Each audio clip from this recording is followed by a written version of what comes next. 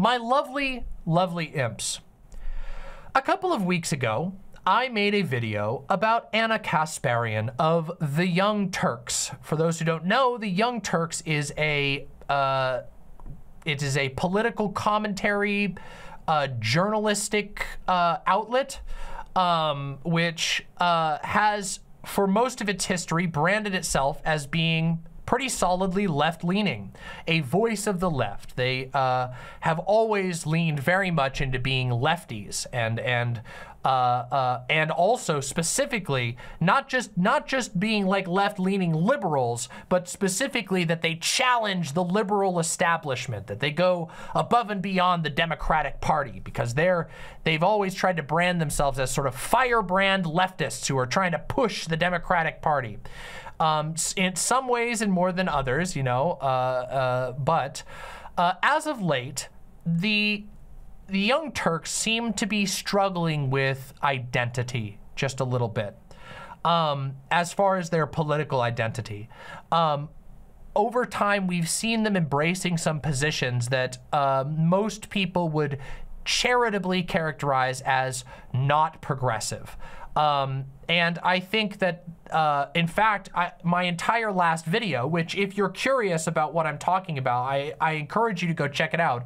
Just search Anna Kasparian and Demon Mama in the same line and you'll find my video about it. In fact, I did 2 videos, but they were kind of spaced out. Anyway, this was going over a very odd situation in which Anna Kasparian took a lot of time out of her day, multiple days, literally actually adding up to being a saga that went on for multiple weeks, to talk about this term that she had sort of characterized in a very unfair light, which is the term birthing person. And this became an entire thing because on one hand, there was these people basically saying, what? You're telling me that Anna Kasparian is wrong just because she wants to be respected as a woman? And on the other hand, you have people pointing out and saying, hey, wait a minute, that's not actually what Anna Kasparian said. Instead, Anna Kasparian made the argument that the term birthing person was in and of itself offensive, and also tied it to a bunch of other arguments in one place that actually crossed into the grounds of transphobia, to the degree that she was being called out not just by random Twitter users, not by an angry mob of keyboard warriors, not by, you know, just random YouTube commenters, but by other left-leaning media professionals, including Emma Vigeland, Sam Cedar, David Dole, Matt Binder. A lot of other people took time out of their day, and they weren't being harsh to her at all. In fact, in my video, I went through all of the major responses that she got from her colleagues, which she was characterizing as people like screaming and threatening her. We went and actually looked at the comments that she received from these people, and they were incredibly measured. They responded to her with arguments that she had made within the last few years on her own piece. And in fact, her own rhetoric in the past against people saying the exact position that she had was the opposite of what she was saying now. So there's been a lot of frustration on this particular issue since then. And unfortunately, since the initial incident happened that I'm talking about, Anna Kasparian has continued to engage in a very, let's just say, uncharitable manner towards people, specifically on trans issues. That's the only way that I can really explain it.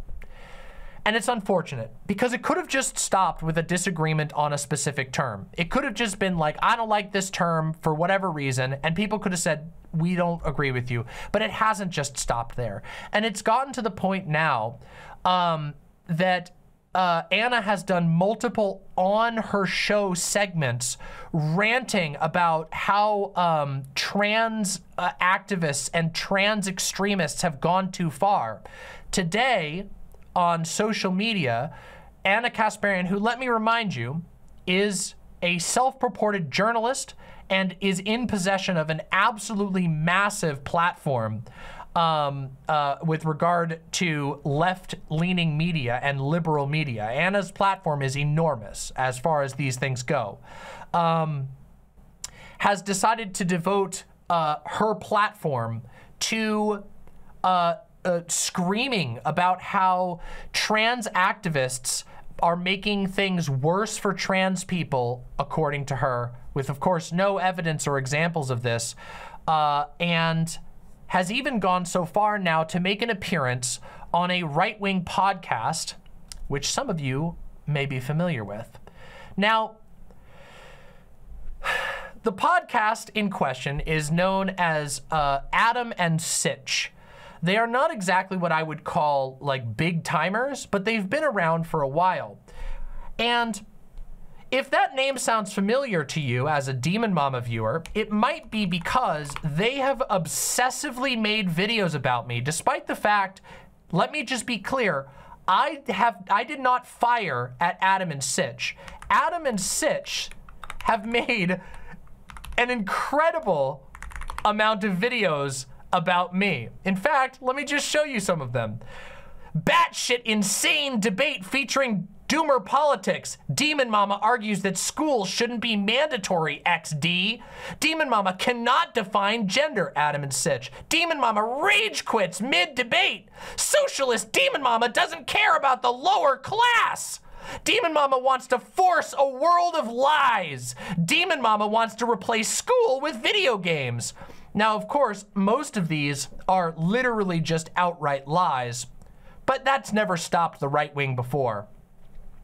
Like I said, I had never fired at Adam and Sitch. I never had any beef with them prior to them making an absolutely incredible amount of, and by the way, let me just show you, this video is a 9-hour and 41-minute video about me.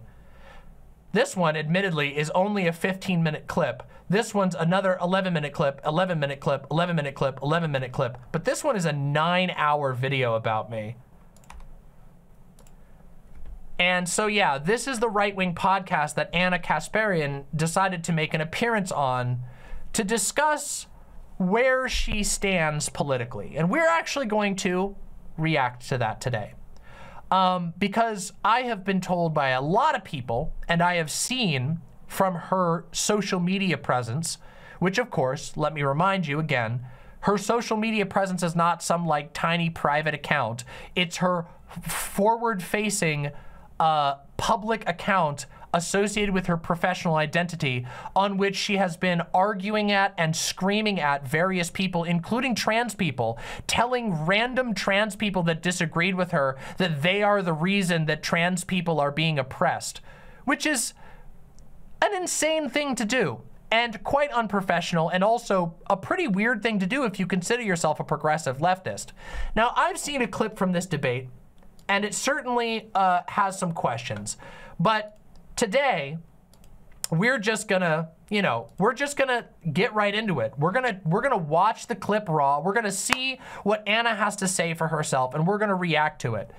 I made my opinion on the way that Anna Kasparian handled the previous controversy quite clear in my other videos, but I'm gonna summarize it here.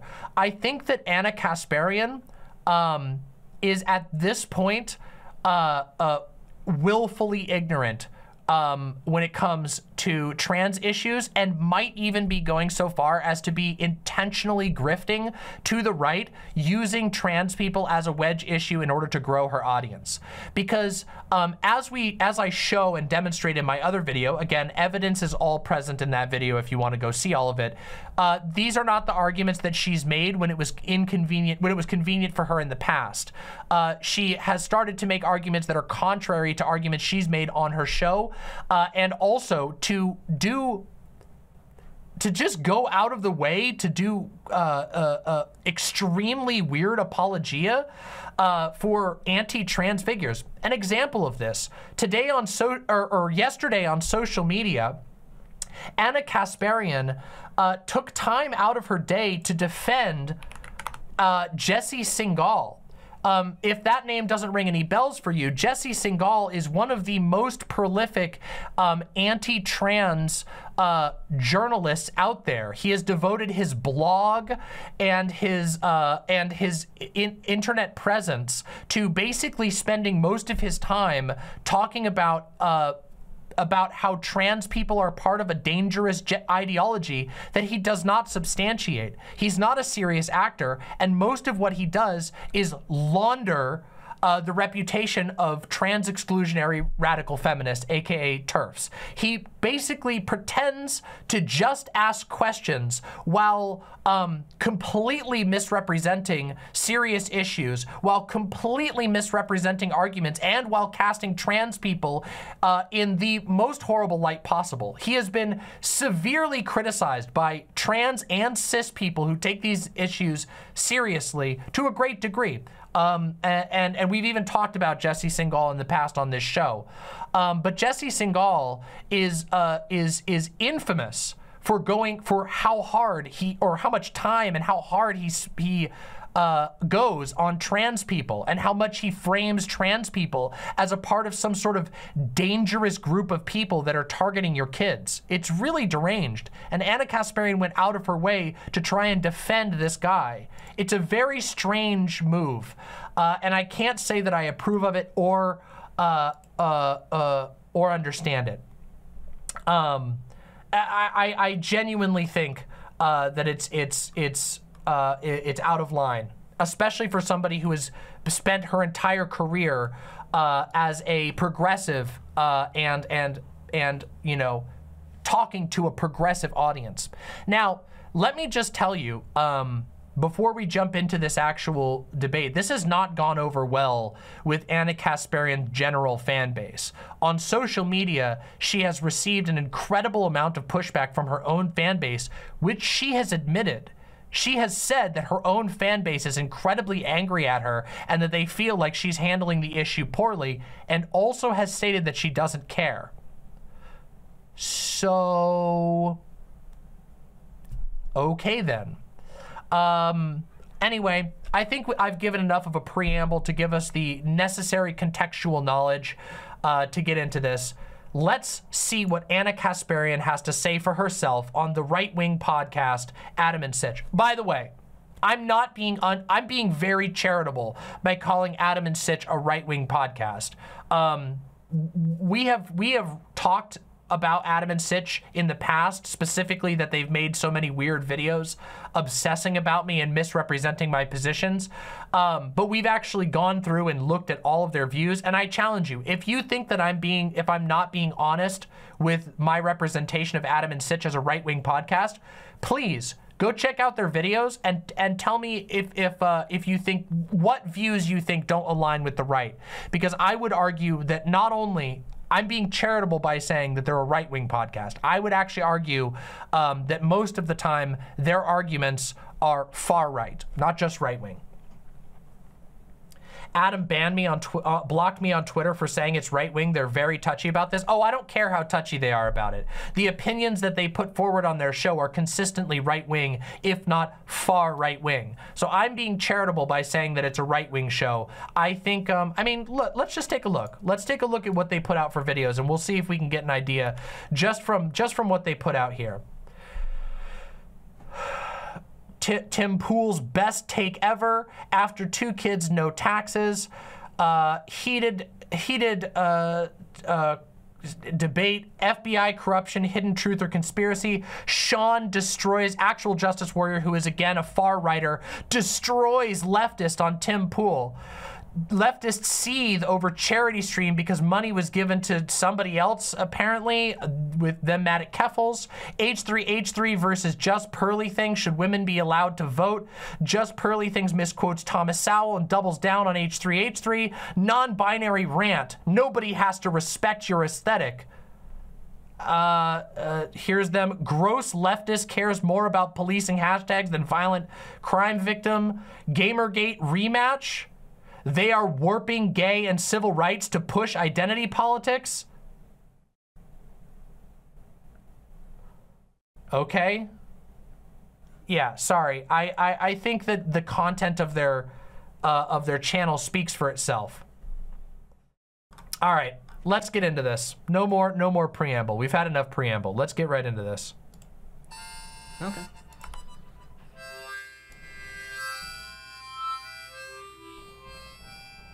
Hey now, it's your boy PSA Sitch here with another Sunday show with everyone's favorite Supreme Court enthusiast, Adam Frenda. Oh yeah, I've been reading up on the Supreme Court, Sitch. I'm learning. Have you seen Ben Burgess defending her? No, I don't need to see Ben Burgess doing anything. Honestly, I am not a fan of Ben Burgess. So much about how our country functions.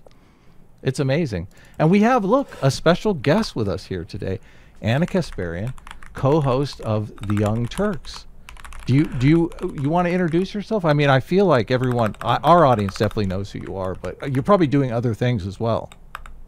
At the moment, I'm not. I'm mostly focusing on TYT. But yeah, I'm the executive producer and co-host of The Young Turks, and have been since 2007. And, you know, I've done other things on the side at various points of my career. But for now, that's the main focus.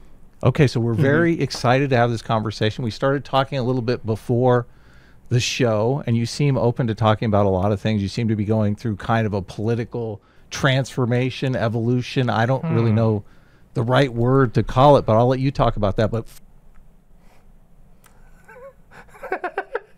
Wow, this goes right into it, doesn't it? By the way, just so we're clear, I have not seen this. I have only seen 2 clips from this entire conversation, so most of this I have no idea what to expect. You're going through a political transformation. By the way, these guys are obviously salivating. They love it whenever a leftist leaves the left, or whenever they even signal like they're going to. These guys love that shit. And of course, it's stupid because it doesn't mean anything, but for them, they can convince their audience that, like, oh, the left is falling apart, because that's what they always say. The left is falling apart. The left is falling apart. Even though, like, literally today, like, Gays Against Groomers, a right-wing organization, completely and utterly blew up because it was discovered that one of their leading members was a super Ron DeSantis guy working for Ron DeSantis and taking money from Ron DeSantis, even though, like, actual gigantic right-wing organizations are blowing up on the daily right now, and there's a schism in the Republican Party so great that they might not even be able to have a chance in the election because it's split so hard between Donald Trump and literally everyone else in the GOP. But yeah, it's the left that's blowing apart, you know. First of all, people want to know, because you did mention in our little chat in DMs that I was wrong about the Daily Wire thing. Now, I make predictions on the show all the time, and I have never been wrong before. So people, I've been making jokes about you might end up at the Daily Wire. That's not true? No. It's funny because, you know, I'm going through something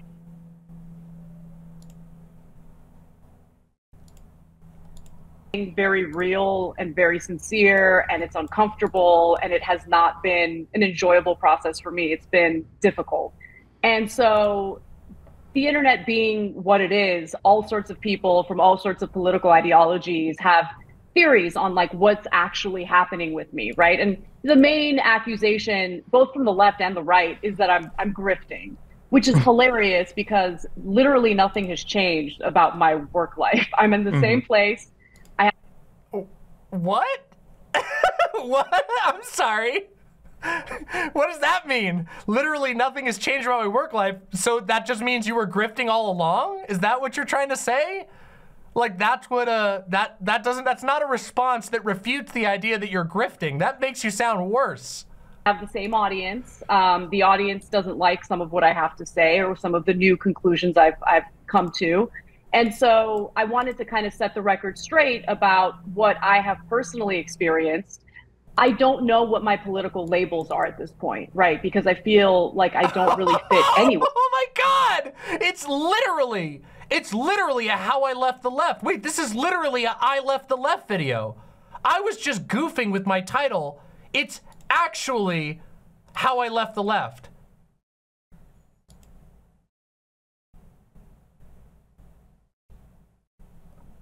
She sure said she was a progressive a few years ago. No, guys, let's be 100% clear.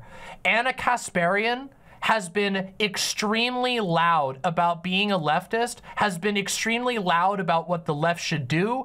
Anna Kasparian, even in recent weeks, has been spending a ton of time telling the left what the left should do. That's been her position for almost her entire time. The left is the demographic that she has been batting to. She fucked up on this point, and she really fucked up. I need you to understand that this isn't like some giant cancellation. She was fucking dead wrong to the degree that people were posting her own clips back at her, and she would just block them for showing that she obviously understands the argument and is just digging her heels in. Again, on my last video, I went through all of the professionals who also make left-leaning shows who actually said, hey, here's the reason what we're taking, this is the reason we're having issues with you making this point. And also, not just that you're making this point, but that you're quadrupling down, that you're then going after trans activists during a time when the entire right wing is obsessed with the most heinous with propagating the most heinous lies about trans people you can possibly imagine. For those of you who are watching right now who don't usually watch my content, okay? I talk about the trans issues in America a lot because I am trans, okay? It's an important issue to me, and I feel like I have a lot to say about it. I made a video about the threat of trans genocide in America that is fully researched. I have all my sources laid out for you. You can search it on my channel. It's super easy to find. There is no ifs, ands, or buts about what the right is doing in America right now. The right is obsessed with trans people. The Dylan Mulvaney situation, where the entire right completely latched onto a random trans celebrity who isn't even super political. Dylan Mulvaney is not like some super activist. She's just a regular person. They latched onto her because she got a promotional beer can and have freaked out about her to the degree that they were accosting her in person, stalking her, making threats on her life, threatening her in person, just for being trans and a publicly existing trans person. So Anna Kasparian isn't just going after trans activists, misrepresenting arguments, making deranged and totally logically incoherent arguments about trans people. She's doing it in the middle of an unprecedented targeting of trans people in the United States of America. She's chosen, and just so for the record, that was the thrust of most of her media professional colleagues critiquing her. They were saying, first of all, your argument is messed up, but what makes you think that you should be using your platform, your limited time of day, and the limited airtime that you have on your show to further target trans people? And of course, her answer has been, fuck you, I do what I want. The kid gloves that Anna Kasparian has been treated with by the general left is unbelievable. Unbelievable, the amount of kid gloves that most people have held. Now, I was a little more mean because I'm a little bit mean. And I know that, and you guys know that. I'm pretty honest. When I think somebody's being a fucking piece of shit, when I think they're being deliberately obtuse, when I think that they're lying, and when I think that they're grifting, I'm not afraid to be a little mean. I think that's well within my rights. But I am only one, and I am not even close to the biggest voice. The biggest voices that came after her did so with kid gloves. And that's just full honesty. It's, again, very uncomfortable for me. And I want to say that out of any point in my adult life, this is probably the point where I'm the most malleable and open to new information because of what I've experienced over the last few years. And I can get into details about that in just a moment. But that was the reason why I told Adam that, no, this isn't like a Daily Wire thing. I have no interest in working at the Daily Wire. I have no interest in leaving TYT.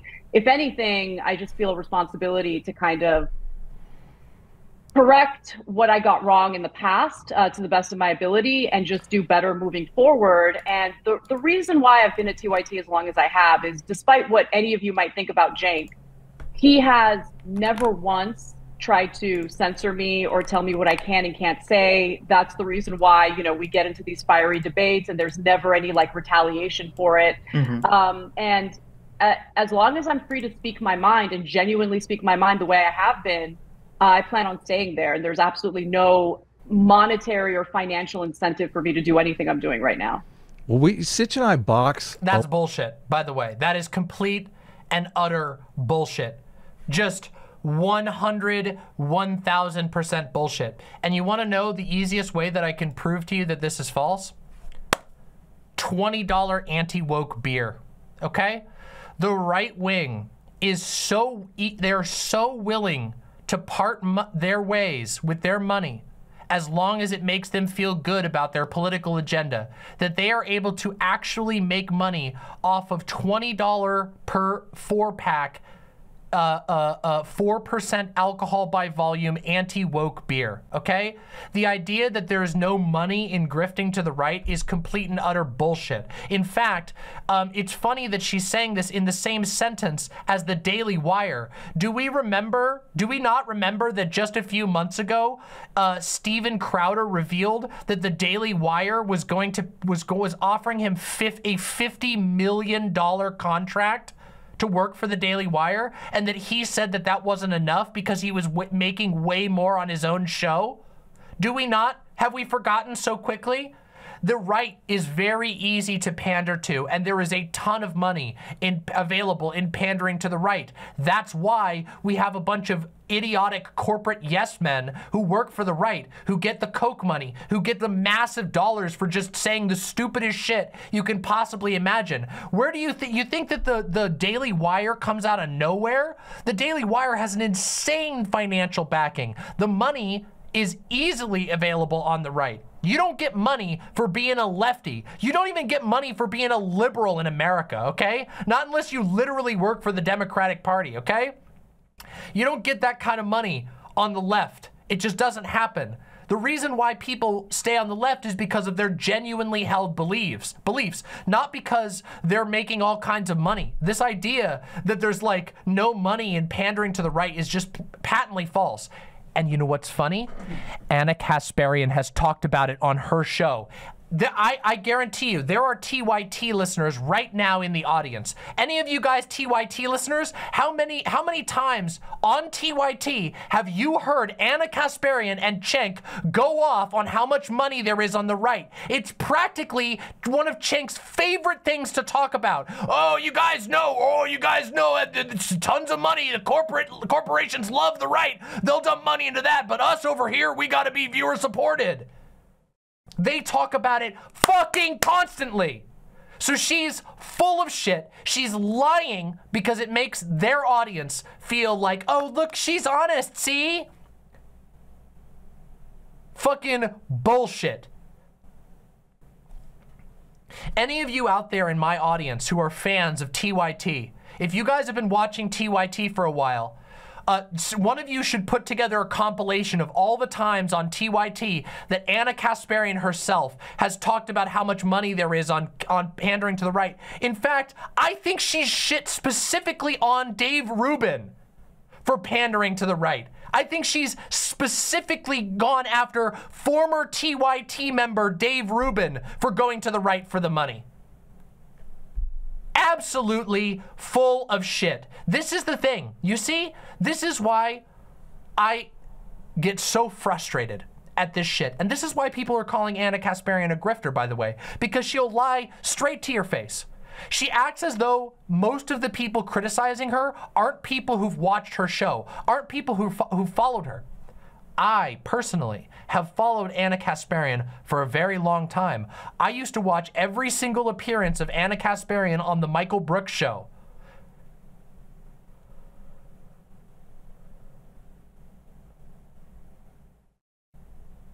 And I know that she's lying to our faces right now. Jesus fucking Christ. A lot on this show. And I think people, you know, I think they like that. I think they admire that we are able to fight with one another over a policy position. Michael Tracy. People are pointing out, yeah, let's see. I wonder if she's ever talked about Michael Tracy grifting to the right for money. She and Michael ridiculed Dave for cashing in on the right. Wow. Almost like Anna thinks that her viewers are fucking stupid. Well, the good news is she's pandering herself now to people who are stupid, people who don't care. The thing is about the right is that you hollow yourself out to become a right-wing grifter. Those motherfuckers will eat dog food as long as it confirms all of their biases. As long as you're telling them, oh yeah, the left is fucked up, the left is cancel crazy, and everybody was so mean to me, they'll be like, ooh, yeah, we're into it. Pathetic. Hollow on out. Oh yeah, don't forget Jimmy Dore too. I believe we've watched a segment of her saying Jimmy Dore did it for the money on this show. In fact, I did a drama mama favorably covering Anna Kasparian in the Jimmy Dore drama. TYT is like a factory of grifters.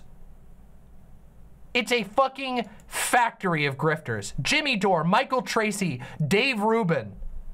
One after the next of people getting all set up in TYT and then full on grifting to the right. Man, it's pathetic. And then they fucking lie to your face like this with a smile. Position and still walk away friends. So I spent the last... Hassan is the only good one to come out of TYT. He left TYT. He deliberately left TYT because he was tired of their shit.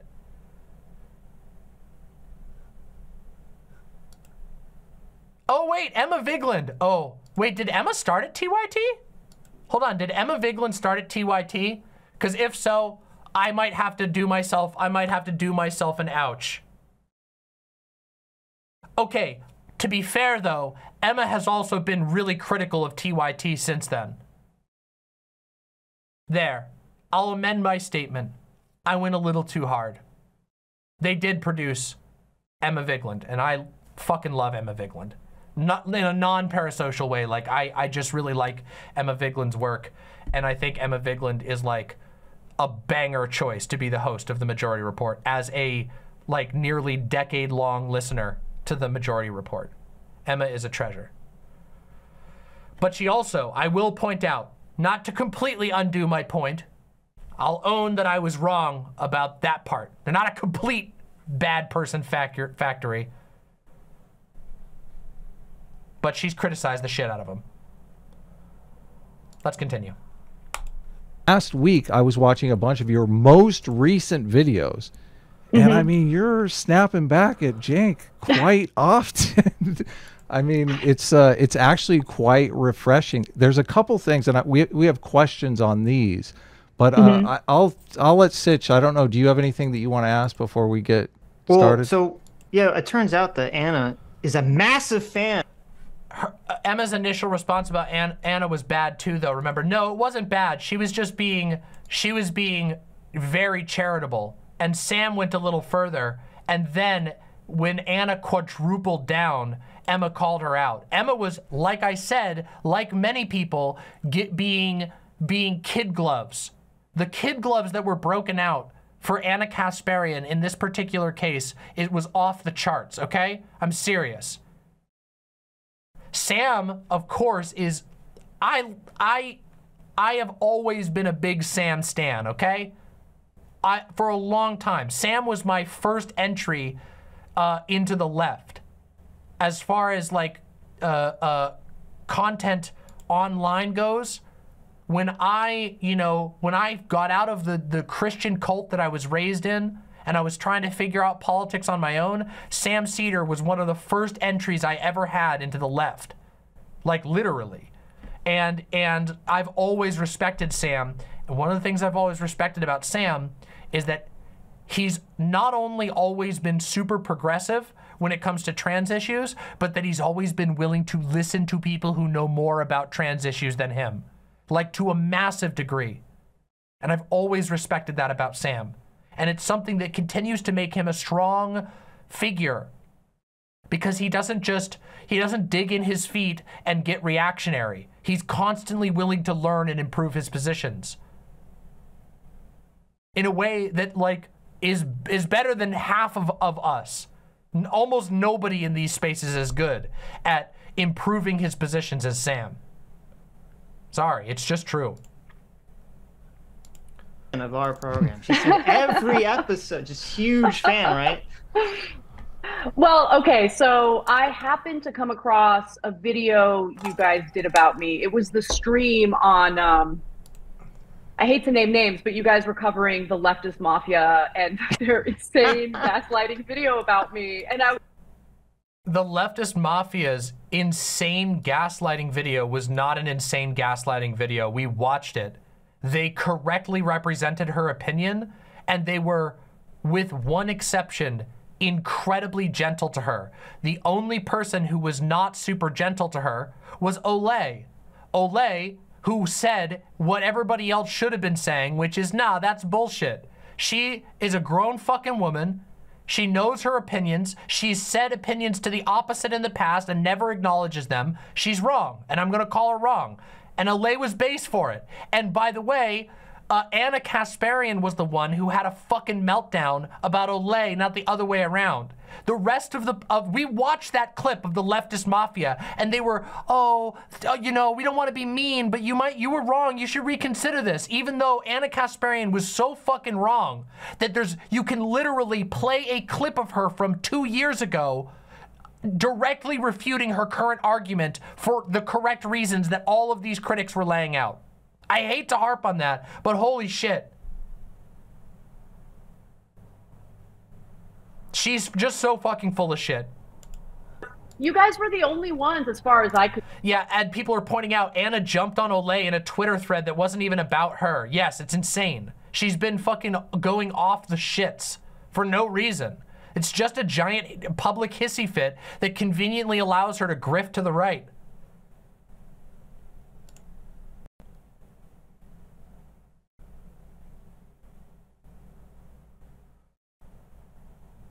Oh God, well, we'll look into that.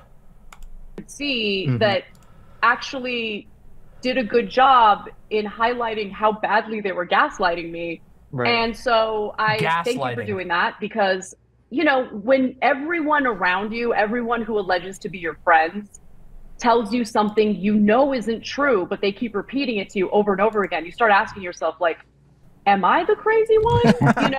The answer is yes, you are being crazy. I'm not kidding you. I'm not fucking gaslighting or anything like that. It is a crazy thing to get so pissed off of a tiny podcast. We actually talked about how small the Leftist Mafia podcast is, to the degree that you then derail your own content from your media professional studio with your millions of followers, to the degree that you are melting down over someone very gently criticizing you, to the degree that you are misrepresenting what everybody else, the so-called friends, you won't even honestly represent what they actually said to you publicly, which everyone can see. Anybody who cares about this issue can go and look and see what was said to you and the way that you characterize it, and then you say they're gaslighting you when all they said was, hey, think you're wrong on this, here's the reason why. That is a crazy thing to do. That is a crazy thing to do. Yes.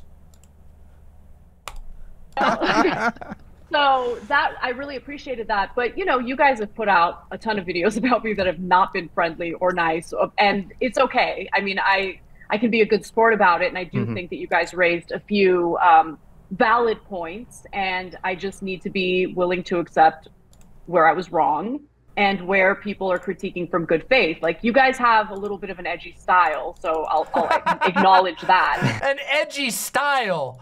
Oh yeah, a fucking edgy style. Wait, do you guys remember when we watched, hey, throwback for the old school Demon Mama fans, do you guys remember when we watched TJ Kirk arguing, and Adam Friended and PSA Sitch said that the science didn't matter because it was trans science, and that therefore invalidated invalidated it, as if any science that was done by any organization that has come to a positive conclusion about trans people, that it should just be thrown out because it was degenerate science. Do you guys remember that?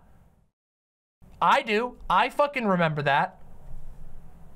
Yeah, edgy style, spending half your content going insane over trans people and trying to push the idea that there's a gender ideology, calling trans people groomers. Yeah, edgy style. Also, yeah, let's just remember, oh my God. Yeah, let's not forget that she had a meltdown because Vosh called her, and I quote, a retard. And she had a fucking on-stream meltdown about that. But now she's on a show that regularly fucking calls trans people groomers. Yeah, okay. But I have thick skin, so it didn't really bother. And of course, JQ's like crazy. Bother me that much. That's, yeah, no, I mean, that's commendable. You know, we're on this kind of like internet environment where everyone's very attacky to each other. Totally. Especially when they're not like engaging with them in person. Hey, what do you call it? What would you call it when PSA, Sitch, and Adam made like 6 videos lying about me and I'd never spoken about them at all? Do you think that's maybe attacky at each other? Do you think maybe that's a little attacky at each other? I wonder what their, by the way, I wonder what their motivation for targeting me could have been all about. Huh. I wonder what, wasn't their first video about me not being able to like define gender or something? Weird. I wonder what they're mad at me about. So, yeah, you have to have kind of a thick skin.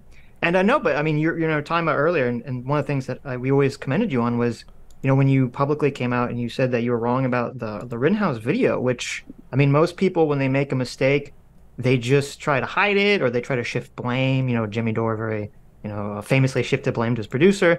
And I thought it was really commendable that you came out and you're like, no, I got this wrong.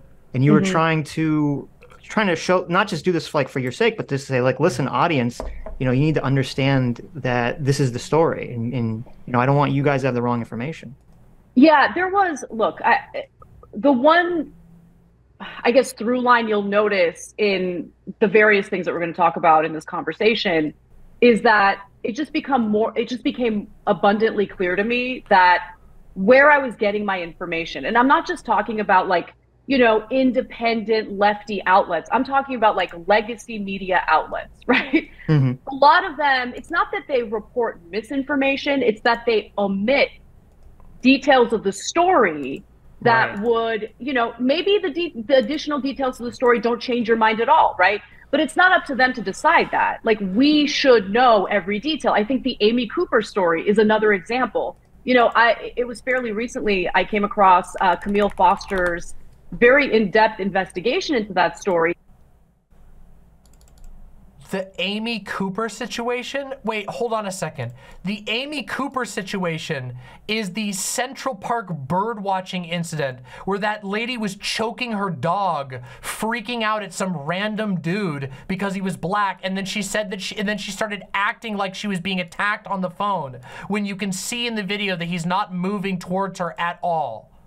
Come the fuck on. Are we really at this level? Are we accelerating that quickly? Yeah, I guess it's that. Yeah, no, you know what? Nah, fuck it. No, Puerto Rican musician, this ain't the fucking white woman solidarity. Maybe it's the white identified woman. Cause you know, I do think that Anna Kasparian takes her white identity a little more seriously than somebody like me. But not to call it out, but I got the light skin as well, and you don't see me fucking standing in solidarity with freaks like that. So with all due respect, blame this one on fucking Anna Kasparian, because most of the whiteys realized that was fucking crazy behavior. And there were so many details of that story that were intentionally omitted or left out of the legacy media reporting of it. And that painted a picture in my mind and in the minds of many others that, you know, there's no justification for the way that she was, you know, panicking when she was on the phone with the 911 dispatcher, right? But then you get this, then you find out, based on what Camille Foster had found out and reported, was that like she didn't have good cell reception. So the person on the other end of that conversation couldn't hear her. She was... Oh, come on! Oh, come the fuck on. You've got to be fucking kidding me. That's fucking insane. Do we need to, no, wait, do you guys remember? Do you guys remember the debate that I had? Some of my old school fans, I had a debate on the Hippy Dippy podcast with Dylan Burns. And I believe it was with, was it I Hypocrite or was it Actual Justice Warrior?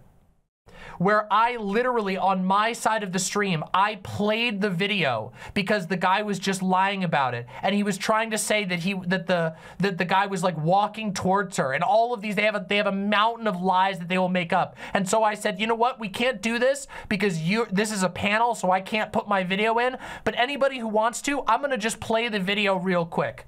Oh, shut the fuck up! Whoa, hey, TikTok autoplay, shut the fuck up! Fuck TikTok. Never mind. See? This is why we never do TikTok. Fuck TikTok. Should I just play the clip right now? How long is it?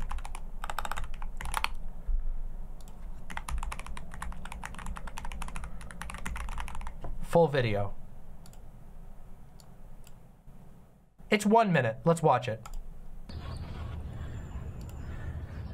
Would you please stop? Sir, I'm asking you to stop. Please don't come close to me. Sir, I'm asking you to stop recording me. Please don't come close to me. Please take your phone off. Please don't come close to And me. I'm taking a picture and calling the cops. Please call the cops. Please call the cops. I'm gonna. Oh, it was the cell. It's the cell reception, right?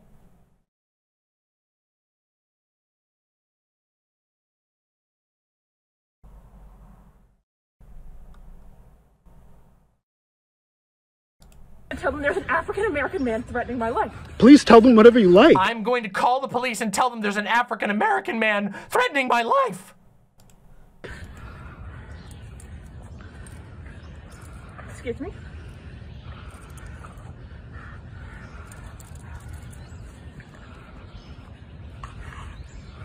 As the dog is literally choking and struggling, by the way. And there is a man, African-American, he has a bicycle helmet. He is recording me and threatening me and my dog. There is an African-American man, I am in Central Park. He is recording me and threatening myself and my dog. And my... I'm sorry, I can't hear you either. I'm being threatened by a man in the ramble. Please send the cops immediately. I'm in Central Park in the ramble. I don't know. Thank you.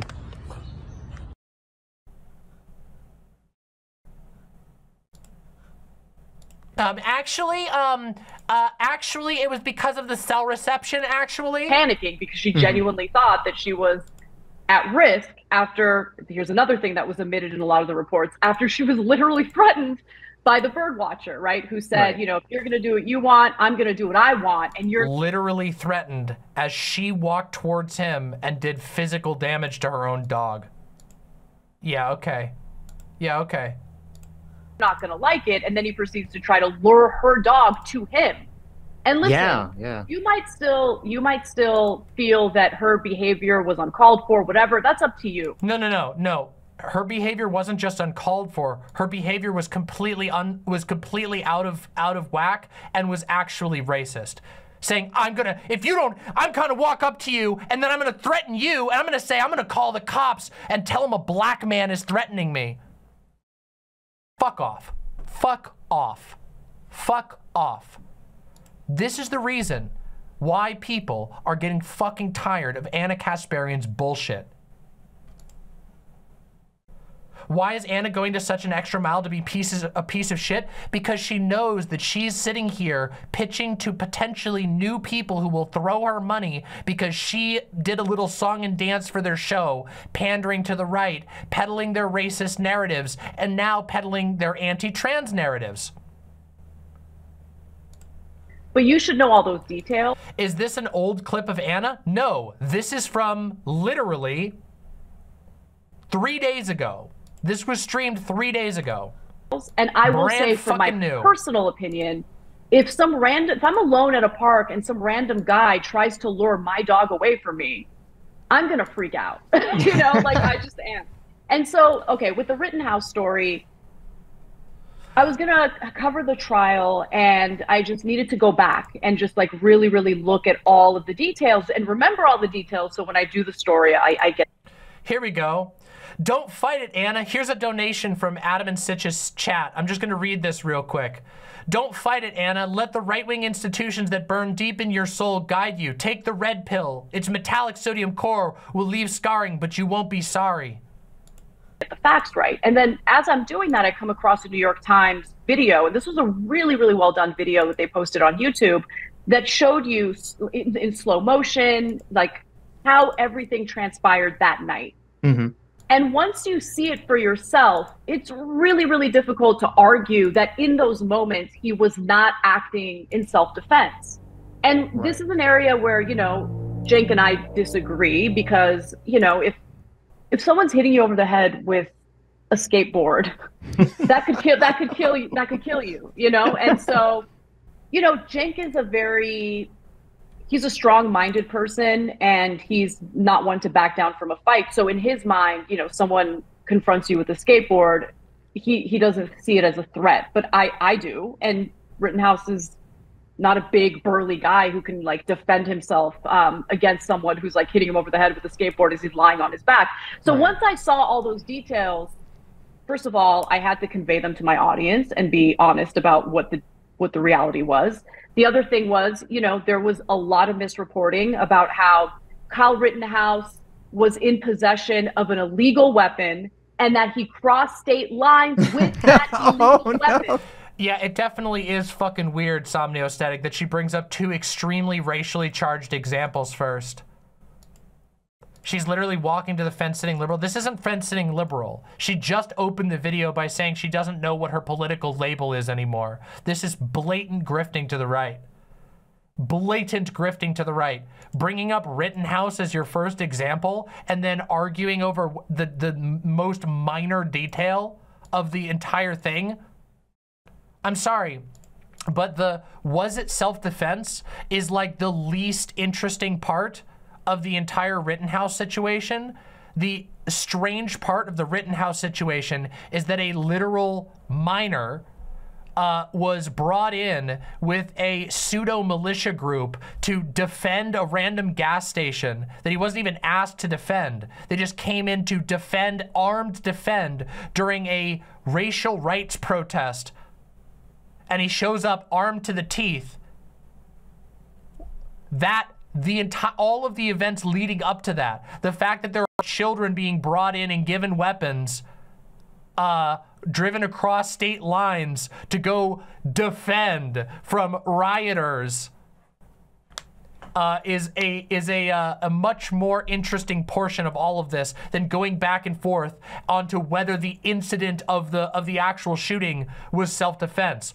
The fact that you set yourself up with a gun in a situation almost designed to get yourself into a conflict, almost as if you and the groups that you were associated with were actively seeking out an opportunity to inflame a situation, is, in my opinion, more interesting. But of course, there's always going to be the sort of plausible deniability of going back and forth being, well, technically it was legally self-defense. Well, technically, there's all kinds of technicallys you can do about everything.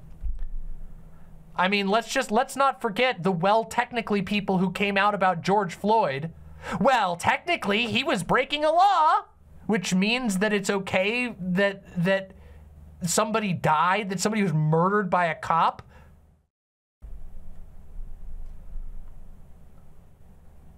Stupid. Okay, yep. So that was a lie.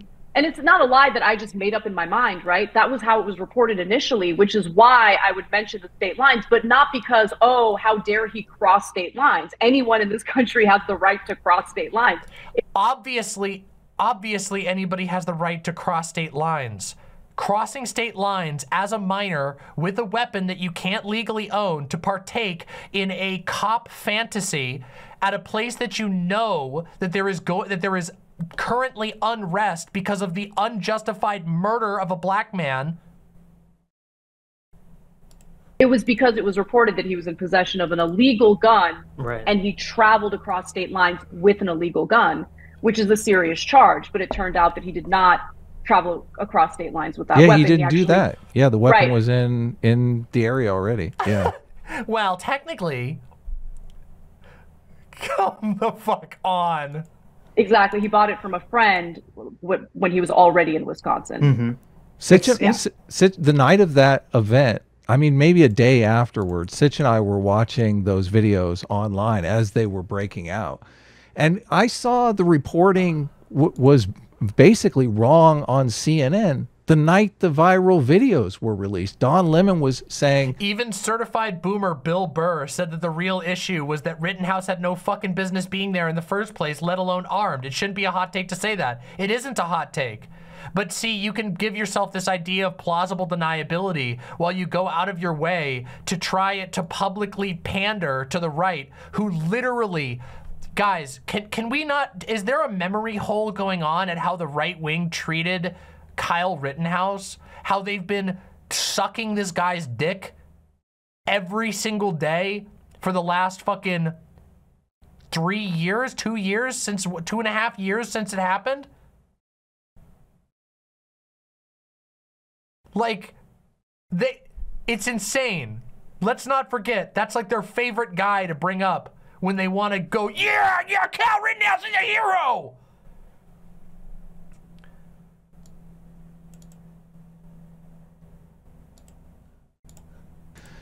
You know, a white kid shoots into a crowd of Black Lives Matter protesters. And I'm like, what?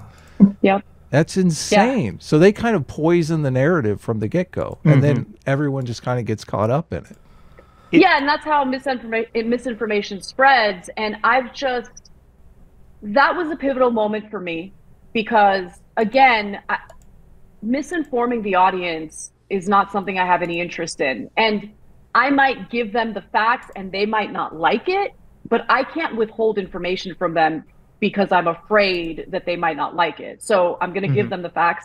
But, you know, I've learned to be better about, first of all, the sources I trust. I make an effort to just be cognizant of the filter bubbles we all exist in, the filter bubbles I exist in. And I've broken through that bubble a little bit to, you know, look at other sources that I typically wouldn't have looked at. And then the other thing that I do now is I just wait. You know, I think the story involving the so-called city bike Karen is a good example of that. The main show, because TYT consists of many different shows, right? The show that I'm the executive producer and host of is the main flagship show, The Young Turks. And prior to that story breaking, I had a meeting with my team and I was like, listen, I don't want you guys pitching. The city bike Karen, wasn't that like a TikTok thing that blew up and stopped in like 2 days? I've heard of it, but I like who talked about it? The city bike Karen was clarified quite fucking quickly. Was it a major nationwide news event? Was it?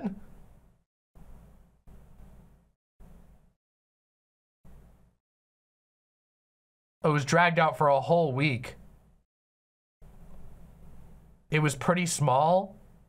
The Karen made a big statement. It caused a massive conservative uproar. Okay, guys, a massive conservative uproar means nothing these days. They get mad for one day about everything. I don't know. We didn't cover it, so that doesn't matter. It doesn't matter. I didn't cover it, so who cares? There you go. There you have it. That settles it. No, but honestly, I don't know if this is an example of like mass misinformation. It's also, let's just real quick, hold on a second. Let's just remember, Anna Kasparian is citing the city bike Karen TikTok misinformation as an example of leftist misinformation. She just said, you got to be careful about your bubble, and that's the leftist misinformation. Meanwhile, on the right, vaccine denial is one of the most popular common beliefs. Anti-masking has been one of the most popular beliefs for the last 3 years.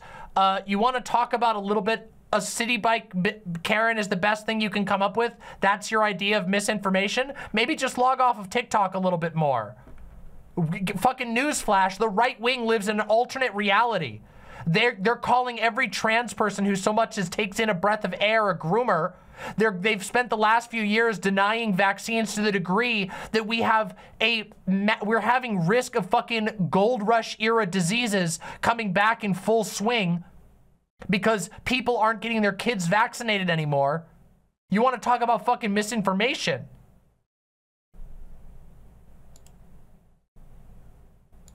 Stories about random individuals in the country who are caught in an out of context video allegedly behaving badly. I think these stories are divisive. I don't think we usually have the full details before we talk about these stories.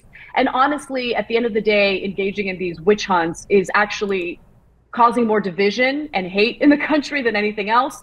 So like, if there's a story that's particularly like jarring and you guys really do want to cover it, that's fine, but just understand that we are going to wait. Like, we are not in the business of breaking news. I don't give a shit about being the first in reporting the story or whatever. I want to make sure that when we do, we actually report it correctly and we don't have egg on our face later. Now, there are a bunch of other shows on the network that I have no say over, that I have no control over, who, you know, inaccurately reported on it and had to issue retractions. They had to take videos. Wait, I'm sorry. You're a producer, aren't you? Like, you're really high ranking there. You do actually have, you're doing what Jimmy Dore did and blaming other people. It's your network, aren't you? Aren't you like a producer for the entire network? Down and all that stuff. And I just think that was a teachable moment, hopefully a teachable moment for everyone in the company. But certainly, you know, this is an ongoing conversation I have with my team. And luckily, I don't know how I did it. I feel like I found unicorn producers because they're really smart, super open-minded. You know, they're less interested in this left versus right or partisan garbage, and they're more interested in making sure that if we're going to report stories, we get it accurate. And so we're moving slowly but surely. Oh my God, she's milking them so hard. Are you guys not, is anybody else not catching how every other word out of her mouth right now is literally out of the fucking How I Left the Left playbook? Like, yeah, I brought on a bunch of rare producers who really care about, they don't care about the right versus left, they care about the truth. That's what it's, oh my, this could be a Tim Pool segment. Direction that I think is better. I gotta give it to her. Girl bossing that right wing swing. Girl bossing the shit out of that. You got those points practiced and polished to a hone. To a honed sheen. That's what I meant. Get that fucking, get that right wing bag. Hollow. Just melon ball your soul right out. For the show, but I think better in terms of like what we add to society. Mm-hmm. Like, the last thing I want to do is be the other side of right-wing disinformation, right? Like, if we're going to be critical of disinformation we see happening in various videos and that are produced by other people, we should at least look inward a little bit and make sure that we're doing our due diligence. Yeah, it's, you know, it's interesting. Bro, again, the right wing in America has like a majority of people that no longer believe in the efficacy of masks or vaccines. The right wing en masse, their most major figures are pushing anti-vaccine rhetoric. The right and the left, quote unquote, are not even on, they're not even in the same universe of misinformation. If the best thing that you can come up with is some TikTok Zoomers jumping the gun on a TikTok video about the city bike Karen, that's your best example of left-wing misinformation, fucking wake up. But again, remember, this is educational for us. This audience is, they're cumming their pants going, yeah, we got another lefty. She's literally practiced these points. Saying how with the media, a lot of the misinformation. Oh yeah, she did miss an opportunity. She should have brought up Hunter Biden. That would have been killer. Hunter Biden is like one of their big ones right now. But that one might have gotten her in trouble because that one is so full of misinformation. See, she could have actually gotten in trouble with her network for that one. So maybe she's just doing ones they don't care about, you know? But that would have been the real milker. If she had hit on Hunter Biden, these guys would have done, they would have gone and subscribed to TYT immediately. Comes from, like, they leave stuff out. And that's been my experience too, is just this intentionally. Gen X Uncle Key says, she's been talking about and complaining about how much money the right has and that she doesn't have for years. This is a blatant cash grab. Yeah, I know. Anybody who's watched her show knows they talk about this shit all the time. It's like one of their main fundraising pitch is that the right wing and the mainstream media get all the money. You got to give us money and support TYT if you want us to be able to fight back. Skull Muncher, hey Demon Mama, first time catching your stream live. I love your show. Thank you so much and welcome to chat. Everybody give Skull Muncher some cool hug emojis in chat and some love emojis in chat. Welcome to the website chat. Happy to have you. This is a perfect opportunity, by the way, for those of you who are watching on the lovely YouTube side. Did you know that I have a live chat, a cozy website chat at demonmama.com/live? It's super easy to make an account on my site. It's free to join the chat and you can appear up on the screen and get all kinds of cool emojis and meet all kinds of cool people. We would love to have you on the site. We've been actually seeing a lot of new people come by the website, which is really awesome. And also, if you are here watching, please make sure that you're subscribed down below and that you press the like button because I would love to grow this channel. I put a lot of work into my show, keeping you all entertained and informed in as best as I can. So your love, your subscribes, your likes mean the world to me. Do I have to be an imp or can I be a succubus? You can absolutely be a succubus. The imp is just the general term for my fans. Let's continue. Leaving out of key information, or they'll, like, the headline or the subsection will kind of frame something in a very specific way. So even when you get to, like, kind of the contradictory information, your mind is already, like, made up by that point, so it doesn't matter. And so it leads to this kind of effect where, like, once a person once that story hits that, like you or me or anyone, because I kind of went through the same experience where, like, once something hits me in a specific way, like, it's like I'm free of the matrix. Suddenly I'm starting to see, like, things a little bit differently. All the dominoes kind of start to fall, and I say, oh wait, I start to see, like, where all the misinformation is coming from. Was the Rittenhouse thing, like, was that, like, the key moment, or was there something else that kind of, like, made you shift your thinking? So that was one of the pivotal moments, but honestly, I would say everything for me started when I started getting gaslit on the crime wave. And it's really interesting to talk about these various political issues in the abstract. But then once you personally experience something and once you see something happening in the country with your own two eyes and your political side is incessantly gaslighting you on it, it makes you question, well, what else are you guys? She loves the term gaslight because gaslight is one of those popular, it's one of those pop phrases that doesn't mean anything anymore because people just say it to mean whenever somebody disagrees with me, it means I'm being gaslit. Also, what she's referring to is that, if I'm not mistaken, Anna Kasparian was the victim of a crime. By the way, I was also the victim of a crime. Many of you will know that my car got carjacked and completely and utterly destroyed last year while we were moving. It was literally carjacked by people who took it for a joyride, went and did a drug deal that I witnessed, and they left used crack pipes in our car.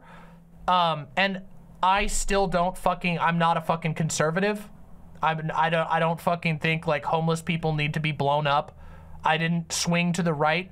I just acknowledge that crimes can happen and that my political views are still correct, even though I had an anecdotally bad experience. By the way, just so we know, just so we keep the context in there, my car was stolen. We called it in as stolen. We caught it being stolen within 5 minutes of it being stolen. The cops didn't show up for an hour and a half, and we were the ones who located the car. The cops only ended up 3 days later, actually, 3 days, not 2. 3 days later, recovering the car from the property where it was being held. We actually found the car. We went and tracked it down. We witnessed them doing a drug deal in their car, in my car. And I'm still not a fucking right-winger because I still believe in my beliefs, because the facts are still true, even if I experience something bad. It's no fun to be the victim of a crime, but that doesn't suddenly make it less true that crimes are tied directly to socioeconomic status, that over-policing doesn't fix things, that it actually makes crimes worse, that over-policing makes the likelihood of crimes go up. It doesn't actually protect you. Funding the police makes things worse because you live in an authoritarian society where people are being broken by having stormtroopers covering every single corner of the world who are looking at the world through a racially biased lens. All of those things are facts. That doesn't change even if I experience something extremely traumatic, like having our car literally stolen in front of us and destroyed while we were trying to move house. Sorry, guys.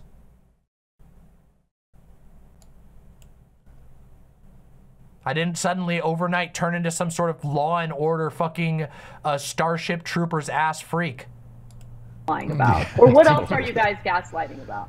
And that's what happens. It's not gaslighting if people disagree with you. People disagreeing with your outcomes and your statements and your anecdotal bias does not make them gaslighting you. That's not gaslighting. So, you know, during the pandemic, there was absolutely a crime wave in the country. Guys, I didn't even mention the time that I was fucking assaulted in my parking lot, in the parking lot of our apartment. It's been a year and a half since that happened, since some fucking freak who was hopped up on drugs flipped the shit on me and punched me in the face. I didn't even bring that one up. I should have brought that one up. You can ask any of my partners, they'll tell you. I was walking back from my car after being out at, I mean, fuck, Gayfesh can tell you. I called and messaged Gayfesh afterwards because I came back from Gayfesh's house and I was getting my stuff from the car and some guy freaked out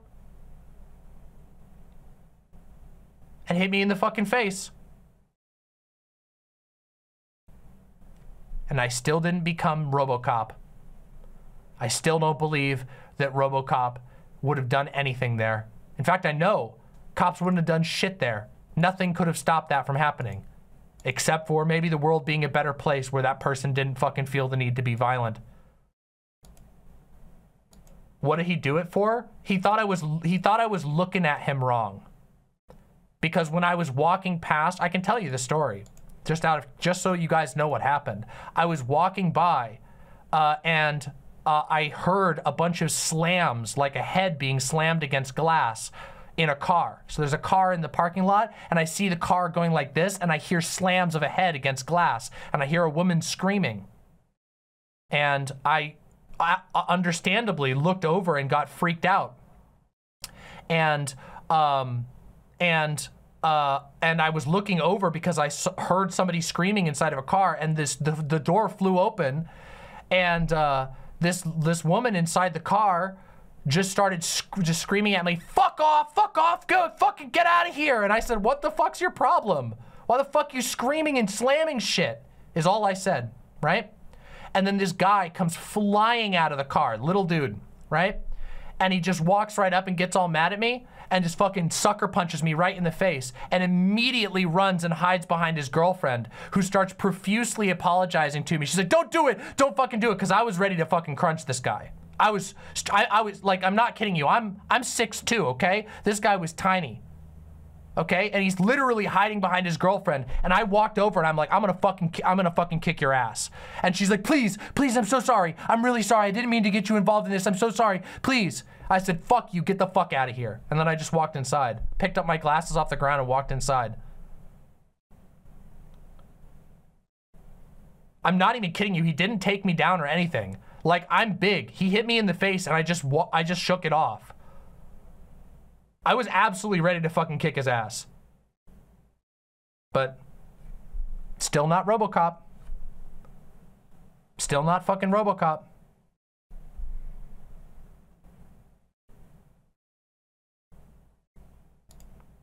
dude, by the way, got saved by his girlfriend because I would have kicked his fucking ass.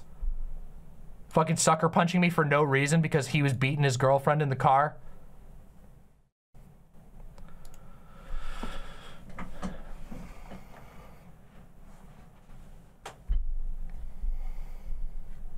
I'm sure his life is worse than mine.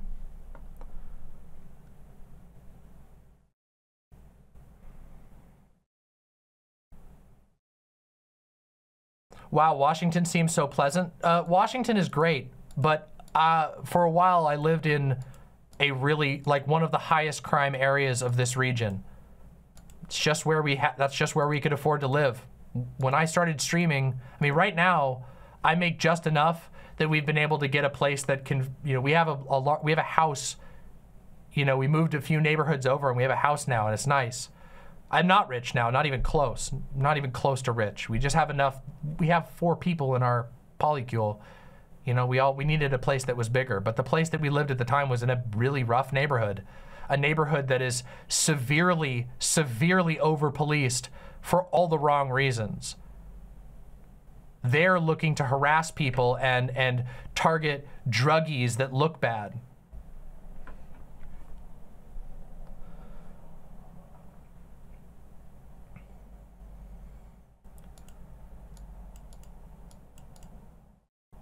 It's tragic how our system makes the most dangerous places the cheapest to live. Well, of course, that's just how it works. When you have yeah, that's how it works. But anyway, that's where we used to live. Washington as a whole is pretty nice, but the truth is bad things can happen to you anywhere. Guys, hold on, let me tell you another story, okay? Because I feel like when I used to live in the beautiful state of Maine,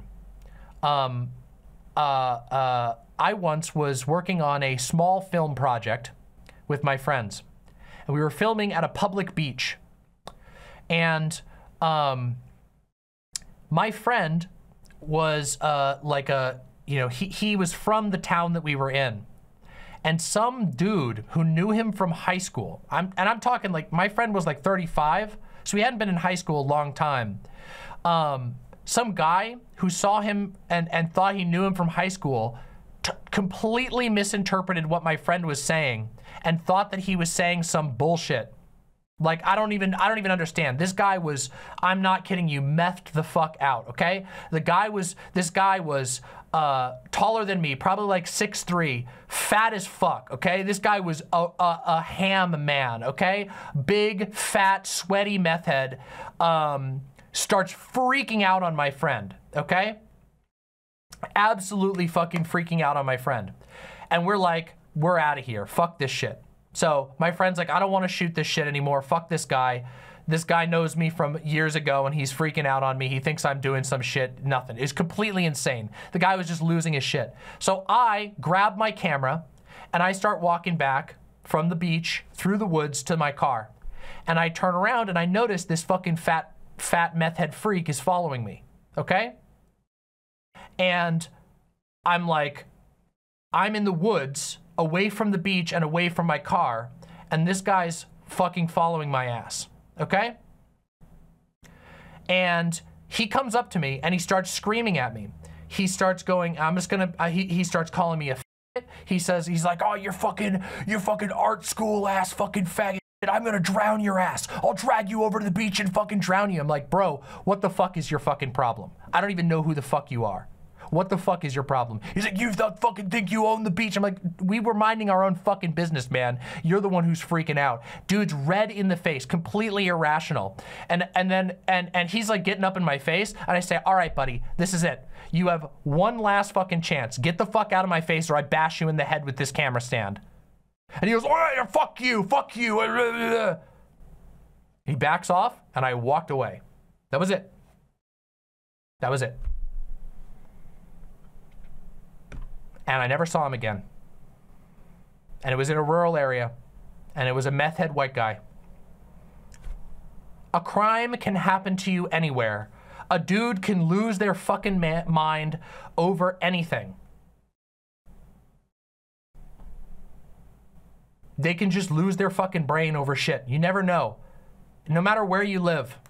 And it's especially true when you have a country where rural areas are devastated by opioid and meth addiction because there's absolutely no psychological services, there's no addiction services, there's massive poverty, there's nothing for them to do. Jobs have left their region, so they're dying of despair, which is literally what it's called in a legal sense, deaths of despair. When many areas in the city are stricken with poverty and over-policed for all the wrong reasons. As it turns out, bad things can happen to you when you live in a country like the United States, actually where you live anywhere. But that doesn't give you a right to become fucking RoboCop and believe that people need to be treated inhumanly, or that you start subscribing to irrational, fear-based politics.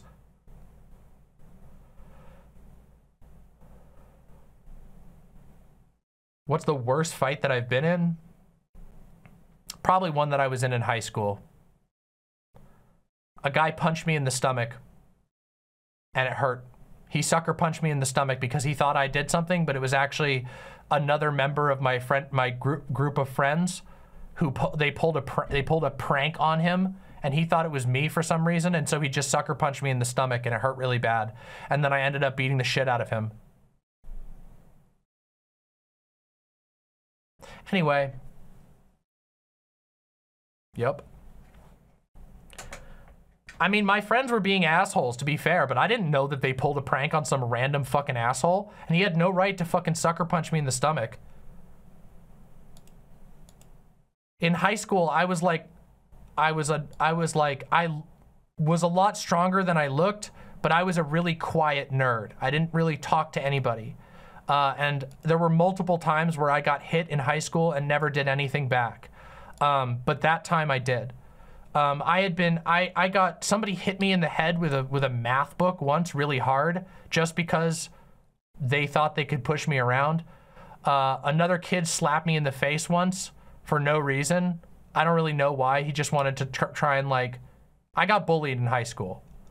Regardless, all of this shit is to say, all of this is to say, I have been the victim of literal violence, sometimes completely random violence, other times misunderstandings where people overreacted, and that doesn't give you the right to become a supervillain, or to act like you are, or to support mass incarceration because you're personally scared or because you have some traumas.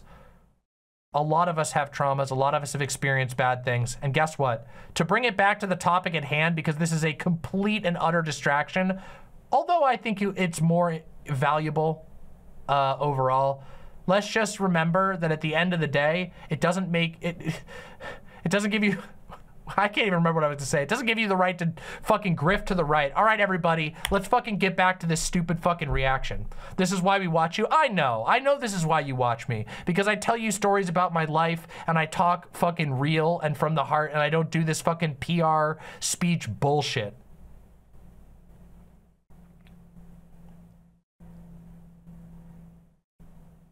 Don't fucking grift to the right just because you had a bad thing happen to you. A lot of us have trauma. Doesn't mean you can be wrong. Mostly in major cities. Los Angeles happened to be one of them. And, I talked about how I, was assaulted. Well, actually, let me give you the details again, because there's an element to that story that I've never shared with anyone that also explains where my head's at now. Mm-hmm. So, as I was walking my dog one day, there were these two guys. They appeared to be homeless. They appeared to be on something. They looked like they might be methed out or something because they were kind of acting erratically. But, typically when I come across guys like that, if I ignore them, they won't do anything. Right. That wasn't the case this time around. They're coming toward me, and my dog, Charlie, he does his business. And as I bend over to pick up his business, one of them grabs me by my hips and just with an erection and everything just starts humping me wow. right there in broad daylight. And right. It was terrifying because I didn't have any weapon with me. That is terrifying, and that's fucking terrible. Okay, maybe it was good that I talked about what I've been through recently. No taser, no pepper spray, nothing. Mm-hmm. And luckily the guy, he did that, and then he and his friend walk away while they're like laughing at me. And if I felt so degraded, scared. Yeah. And for the record, that's fucking degrading and scary. That's absolutely degrading and scary. like the first thing I did is I called my husband, and he came down and he's like, "Where are they?" And he started looking for them. We couldn't find them. The cops wouldn't come. Like, we actually had an incident in front of our building like a few weeks prior to that. That was really scary. We called the police, and the police just wouldn't come. Like, it was amazing. And now in retrospect, I realized the reason why is because there was a shortage. And I think that there was like an unofficial... No, it's not because of a fucking shortage. It's because the cops never come for shit like that. They don't care. It's the same reason why they showed up an hour and a half after I reported fucking Grand Theft Auto. It's why it took them 3 days when we had already told them the location of our car, that they didn't fucking recover it for 3 days. It's because they don't fucking care. They have things that make them money. They have things that they care about. They're all wrapped up in the war on drugs. They don't care about your problems. They don't care about my problems. This has never been, funding has nothing to do with it. I'm gonna tell you another joke, okay? This is a joke, okay? But it's based off of a true story. But it was a joke that I used to be told a lot by my best friend's grandpa about a time that they had a home invasion in rural Maine. And he would always tell in a joking light, so we never knew exactly how true it was. But this is a story this punchline, you probably may have, if you live in a rural area, you probably have heard somebody say this. Home invasion. Call the cops. Cops don't show up. Wait 20 minutes. Call the cops again. There's somebody broken into my house. Get out here. Get out here right now. Cops don't call. Call him a third time. I just shot and killed a burglar. He's dead on my floor. And then the cops show up in 5 minutes. You guys, some of you may have heard that type of joke or that type of story before. The idea that the cops don't care about these types of crimes is not exactly an old concept. It's not exactly an old thing. It's a well-known thing to the degree that it is broken into pop culture for generations in most rural areas, okay? Rural area cops don't have a hard time getting funding, okay? They're doing pretty damn good as far as funding is concerned. It's just that that's not what cops are told to go after, especially since the drug war era. In the drug war era, the cops care about drugs. That's where they get their funding. They get those pictures of them standing with a perpetrator and all the drugs spread out on the table. Then the funding rolls in. That's what they care about. That's where they put their money. And then the other part is their fucking tickets. They love those fucking traffic tickets because that's easy money. Low danger, high reward for the department. It's all about the fucking money. Is this Anna's first interaction with the police? Probably. I've told you guys in the past my experience is getting fucking harassed by rural police. So let me tell you, I've lived, as you guys can tell, I've lived a pretty interesting life. But I got harassed like fuck by the police when I was younger, okay? If your first run-in with the police is cops coming late to the party for your incident, that's honestly a good first run-in with the cops, let me tell you. And again, I want to be 100% clear here. What Anna went through, the whole reason why I told my stories just a few minutes ago is because I completely understand how fucking terrible it feels to be the victim of a fucking crime. Of any crime, let alone a fucking sexual crime. Which I've told that story on stream before. But that doesn't mean that you have to go RoboCop. That doesn't mean that it's correct to go to suddenly start arguing that we need to explode funding for the cops. It just doesn't, that's just not how it works. It's the definition of an anecdotal thing. It doesn't diminish that you suffered to say, but that conclusion isn't correct. You know how many people justify racism by talking about a bad experience they had sometime? They say, oh, I had a crime done to me by somebody of that race. And then they become a racist? That doesn't make them right to be a racist. Strike, considering what happened in 2020 and all the... Jessica Metal says, I was arrested and thrown into a men's jail as a trans woman for trying to get an abusive man to leave my house and stop beating my cousin. Still not a right-wing shill over it. Based. Based of you for saying strong. And I'm sorry you had to go fucking through that. Protest. So they just wouldn't show up. And I just didn't even think to call the cops because I'm like, what's the point? These guys have already like left and they're not going to be able to find them. But anyway, I opened up about that. And I also started opening up about, you know, just what the statistics were indicating in regard to crime and how it's obviously having a negative impact on all communities, but mostly the communities that like BLM and leftists claim to care so much about, the disadvantaged communities. You know, crime on the metro system in LA has been unbelievable. And the majority of people who take the metro, who take buses and public transportation, they're usually like... Has anyone done a transvestigation on Anna? Oh, Jesus. Wow, just really awesome chat they got going on here. Making jokes about her situation. Jesus Immigrant Christ. workers, they're usually, you know, blue collar workers who, you know, don't have enough money to buy a car, for instance. And so I was like, why are you guys cool with just having these people deal with this kind of violence? There was like a phase last year where people were literally being set on fire randomly on buses. Jeez. And that would get no attention, no news coverage, and it would infuriate me. And so when I... Did it really get no news coverage? Is that really true? Or maybe it just... Because I feel like that probably gets a lot of news coverage. How the hell... Also, did you cover it? I don't know. I've seen, yeah, the chat has been spending most of this saying that, oh, wow, Anna's hot. I love Anna's face, hate her opinions, all this kind of stuff. But, you know, whatever, who cares? It's their stupid, shitty chat. Opened up about what happened to me in my own neighborhood. What I thought was telling was how everyone, not everyone, but some people accuse me of pushing racist stereotypes. But I had never, ever disclosed the race of these two individuals, ever. Yeah. But they just assumed that these two guys were black. But is that what people were accusing you of racial stereotypes for? Or was it perhaps other things that you said?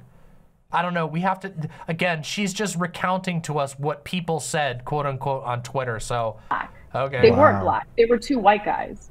But like, I never shared that publicly because I didn't think the race really mattered, right? What actually happened mattered. And I thought the reaction to it by the people who were supposed to allegedly want dignity for everyone reacted to it. Like, that really bothered me. So that was the beginning of it. I would say that's what started me questioning everything and wanting to like look deeper into everything. And then other things happened.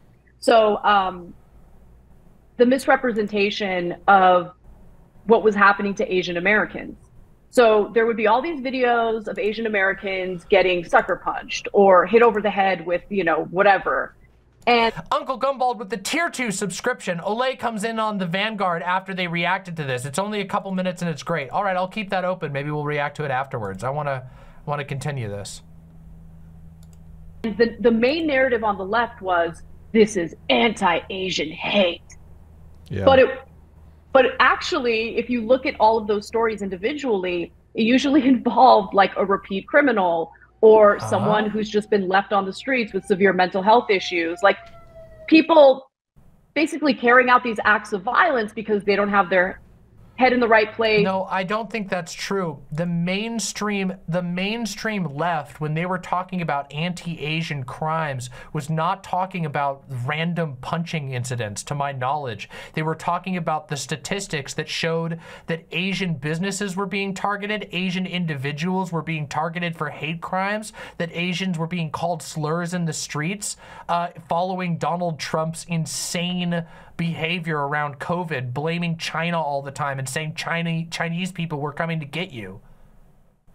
I don't to my knowledge, I don't remember anybody saying that it was because of random videos that they saw on the internet. It was because of stats. It's been elevated since 2020. It's ongoing.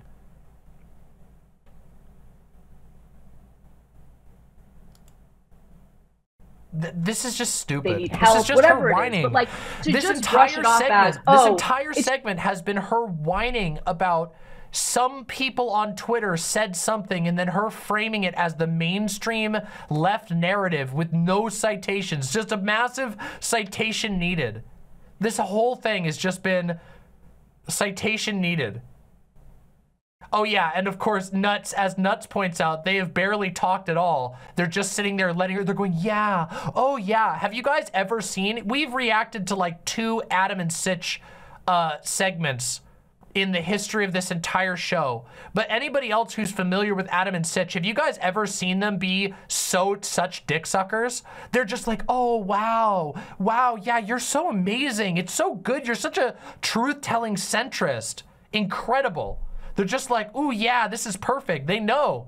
Well, she's milking them, to be fair. I'll give them that. She's just absolutely milking the whole audience. Just anti-Asian hate that's been inspired by the right wing. Most of the time, these guys can't shut the fuck up. Remember that time we watched the TJ one and they were just jumping down his throat constantly? Another bored person with the $5 super chat says, step 1, collect anecdotes. Step 2, question. Step 3, profit. Unironically. It just wasn't true. Yeah. And, you know, I just thought it was wrong to frame it that way, when in reality, there was a real issue with, you know, repeat offenders, and in some cases, people with severe mental health issues, honestly, randomly targeting all sorts of people. But, you know, since a lot of this was happening in areas like San Francisco, where there's a sizable Asian population, the narrative on the left became, oh, it's just anti-Asian hate that's been inspired by the right. And I just didn't really see much evidence of that. I don't believe I don't believe that was the left-wing narrative. I believe that the left-wing narrative, quote unquote, was based on statistics that have been well established, showing that crimes in general against Asian Americans have gone up, including hate crimes, including hate graffiti shit, and not just random punching incidents. I'm sure somebody somewhere at some point talked about these as perhaps one example, but I don't believe that this is like the narrative. I don't believe it. The attacks on straight news journalists who were doing their jobs. For instance, when Li Fang was reporting on the BLM protests, when he was accurately reporting on the BLM protests and some of the violence that took place during those protests, his own colleagues at The Intercept tried to paint him as a racist. I've known Li Fang for many, many years, since I started working at TYT. Guy doesn't have a racist bone in his body. For them to paint him in that way, I thought was disgusting, and it had a chilling effect, right? The whole point is to intimidate. Just another random example with no citations. Like, what did some people say that they felt like he was being racist? Who did this? Who, what, where, when? You're just saying his colleagues painted him as a racist and it had a chilling effect. Okay. Journalists from doing accurate reporting on what's actually occurring on the ground. Then there was what happened to Jesse Singal, which I found disgusting. I didn't know about that until... Wait, what happened to Jesse Singal exactly? I want to find out what happened to Jesse Singal. Just for record, Jesse Singal is the guy who pushed that fucking fraudulent ass story. He was like the main guy. Hold on. He was the one pushing that insane University of Washington bullshit from his Substack.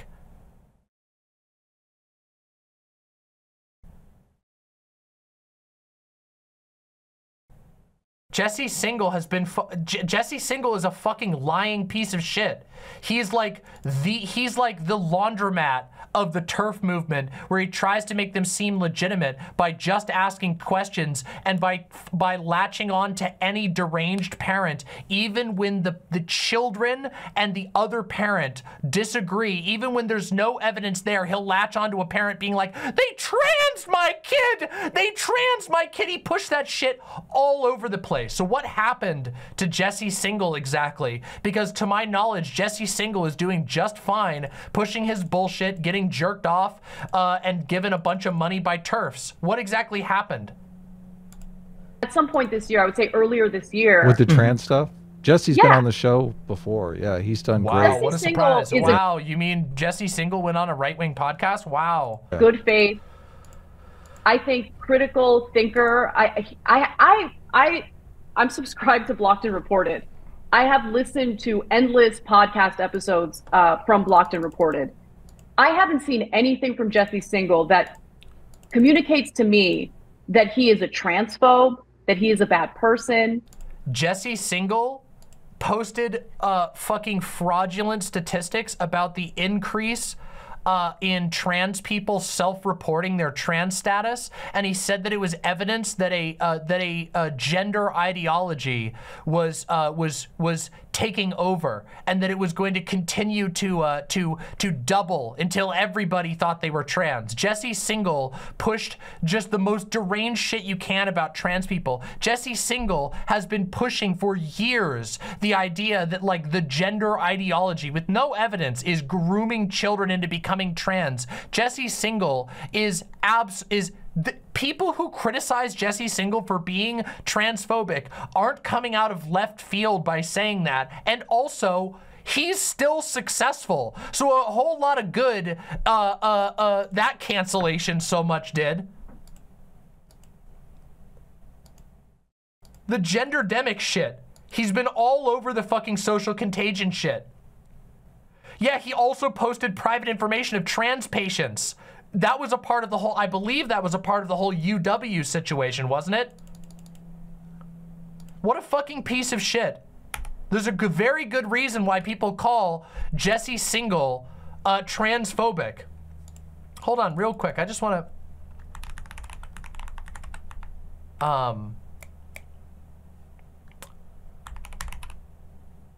Hold on. One second. I'm thinking of something. You need to give me just 1 second here. Who was it who wrote? Someone wrote a piece-by-piece takedown of Jesse Singal's claims.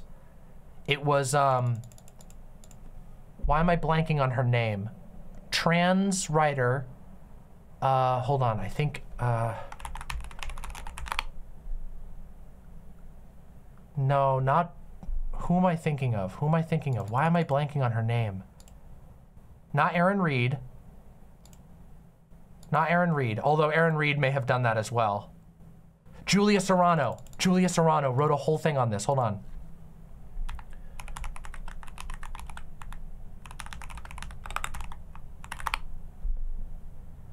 Here we go. A statement on Jesse Singal canceling and deactivating my Twitter account. On December 5th, 2017, I penned a blog post called My Jesse Singal Story, which chronicled bad experiences I had in online settings with singles circa 2016 to 2017. On July 28, 2018, Singal insinuated that one of the claims I made from a previous piece was hysterical, so I responded to that incident in another post. Since the summer of 2018, I have not shared either of those links or publicly raised these matters again. I seriously want nothing more than for Jesse Singal to leave me alone. On March 14th, 2021, without any provocation on my part, Singal attempted to relitigate those 2016 to 2018 incidents on his Substack, misrepresenting my claims in the process. On March 16th, 2021, I updated my story to address his recent misinterpretations and to link to a series of other incidents where Singal has harassed and or tried to smear the reputation of other trans women writers. This was intended to show that this is a general pattern for him rather than just my complaints being an outlier. On March 17th, 2021, Singal sent me a letter about these events. In my response, I said there is nothing I want more than to let these back and forths go, and I largely had. If you wanted to let what happened between us between 2016 and 2018 go, I would be more than happy to never bring those incidents up again. In his response, he seemed to agree. On March 18th, 2021, some rando on Twitter tagged me into a Bari Vice tweet in which she shared a just published Jonathan K. Collette article defending Single. In that article, K reiterated all of Single's one-sided renditions of what happened to us between us in 2016 to 2018. I don't know if Single knew this piece was in the works. If he did, I consider it a breach of our previous agreement to de-escalate things. So this is just a statement, but you can actually go and read the full story with all citations, including Jesse Single, including Julia Serrano going into some of his claims about trans issues.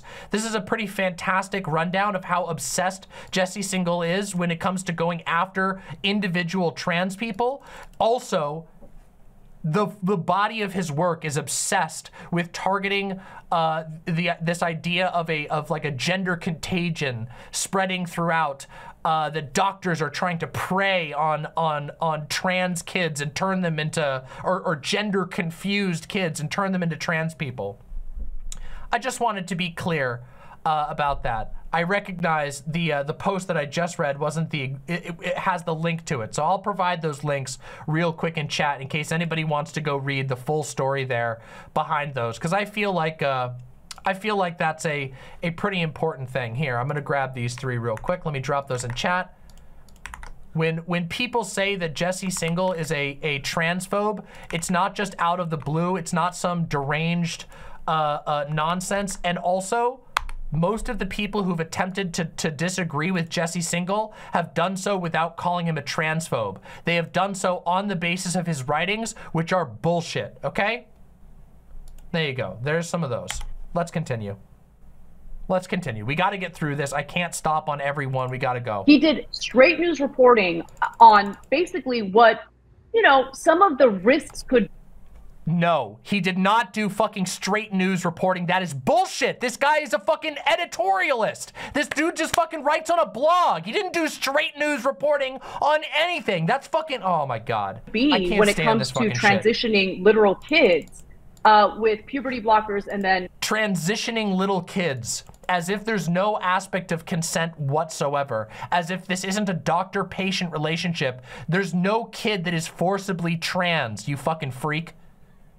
Fuck Anna Kasparian. Holy hormones. Shit. And through his reporting, which I'm very sad to say I didn't really come across until this year, I learned that I was wrong about a bunch of other things, right? So for instance, it is a lie that puberty blockers are reversible. In some cases, they are not, and they can cause irreparable harm. And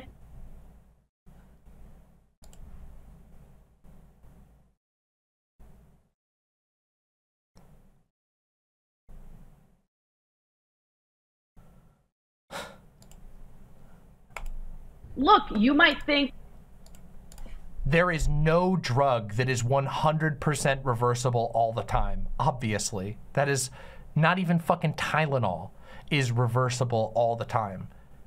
When people are talking about puberty blockers being reversible, which they are, it's because in the majority of cases, the purpose of a puberty blocker is to delay puberty, which is reversible because you can stop taking the puberty blocker and puberty will resume. Now, is it possible that there are negative effects? That is true of nearly any medication on the planet, some of which are sold over the counter without a prescription. You guys don't want to, you guys want to know how many people have hurt themselves with Benadryl, have hurt themselves with Tylenol, have hurt themselves with over-the-counter medications of many types? There is no 100% safe drug. When people are talking about the reversibility of puberty blockers, they are talking about the data that exists, the general case. And of course, I should also reiterate that when children are prescribed puberty blockers, the majority of people who are prescribed puberty blockers are cis. Historically, the vast majority of people prescribed puberty blockers are not trans, but are cis and are getting them for one reason or another, usually for precocious puberty. Nobody gave a shit then. This is done with a medical professional. This is done with consultation of parents and consultation of the patient. This is done on an informed basis. Nobody is forcing kids to take puberty blockers. Anna Kasparian is full of shit and is now just straight up repeating right-wing disinformation. Okay, but you got to do a balancing act. And if a child or if a teenager has severe gender dysphoria and it would actually be better for that person to go on puberty blocks, okay, I mean, we should be able to balance that out. But that's what doctors are doing, you fucking idiot. You're the person undoing that balance. That is already being balanced out by medical professionals with their patients. People like Jesse Singal and now yourself are the ones undoing that balance. You are trying to just ask questions and fearmonger your way into misinformation, legitimately for no reason.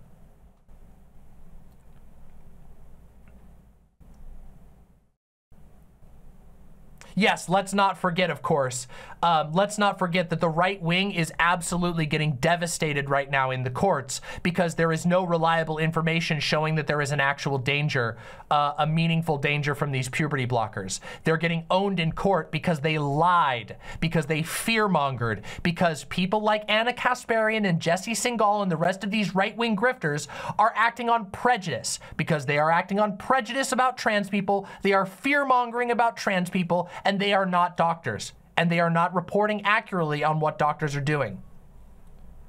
This is bullshit. Point here is withholding the information because you don't like the information getting out there ain't the way to go, because that destroys any opportunity That's not for what us to anybody's actually doing. No one has done that. No one is saying that whatsoever. People are pointing out that that people like Singal misrepresent the data and fearmonger, that they misrepresent the risks in the name of pushing a prejudiced agenda. have a good faith debate about what we should do moving forward. What are the pros and cons? So there's that, you know, all of this stuff it started adding up. And through listening to Blocked and Reported, I found out I got a lot of stories wrong as well. Rebecca Jones ended up being a liar and a grifter. And I wouldn't have known that. I wouldn't have known that had I not, you know, opened my mind up to other voices. Rebecca Jones was the one that went after DeSantis, right? Yeah, totally. Yeah. And she's a complete liar. And we uplifted her, we enabled her, and I feel disgusting that we did that. So I issued a retraction and a correction on that story. I don't know what the reaction was. My reaction was good. Yeah. What is some of the reaction? Like one of the problems? I think Rebecca Jones is the person who accused Ron DeSantis of suppressing COVID information. I think. I don't know what that has. I don't know what any of this has to do with trans issues.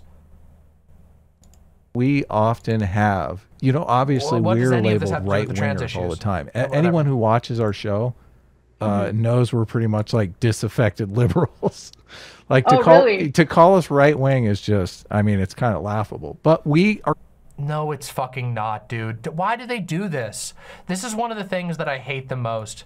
I know they're gonna get super mad that I call them a right-wing podcast. 90% of their takes are right-wing. They're not. There's no disaffected liberals going on here. Nobody is in illusion about this, especially not their chat.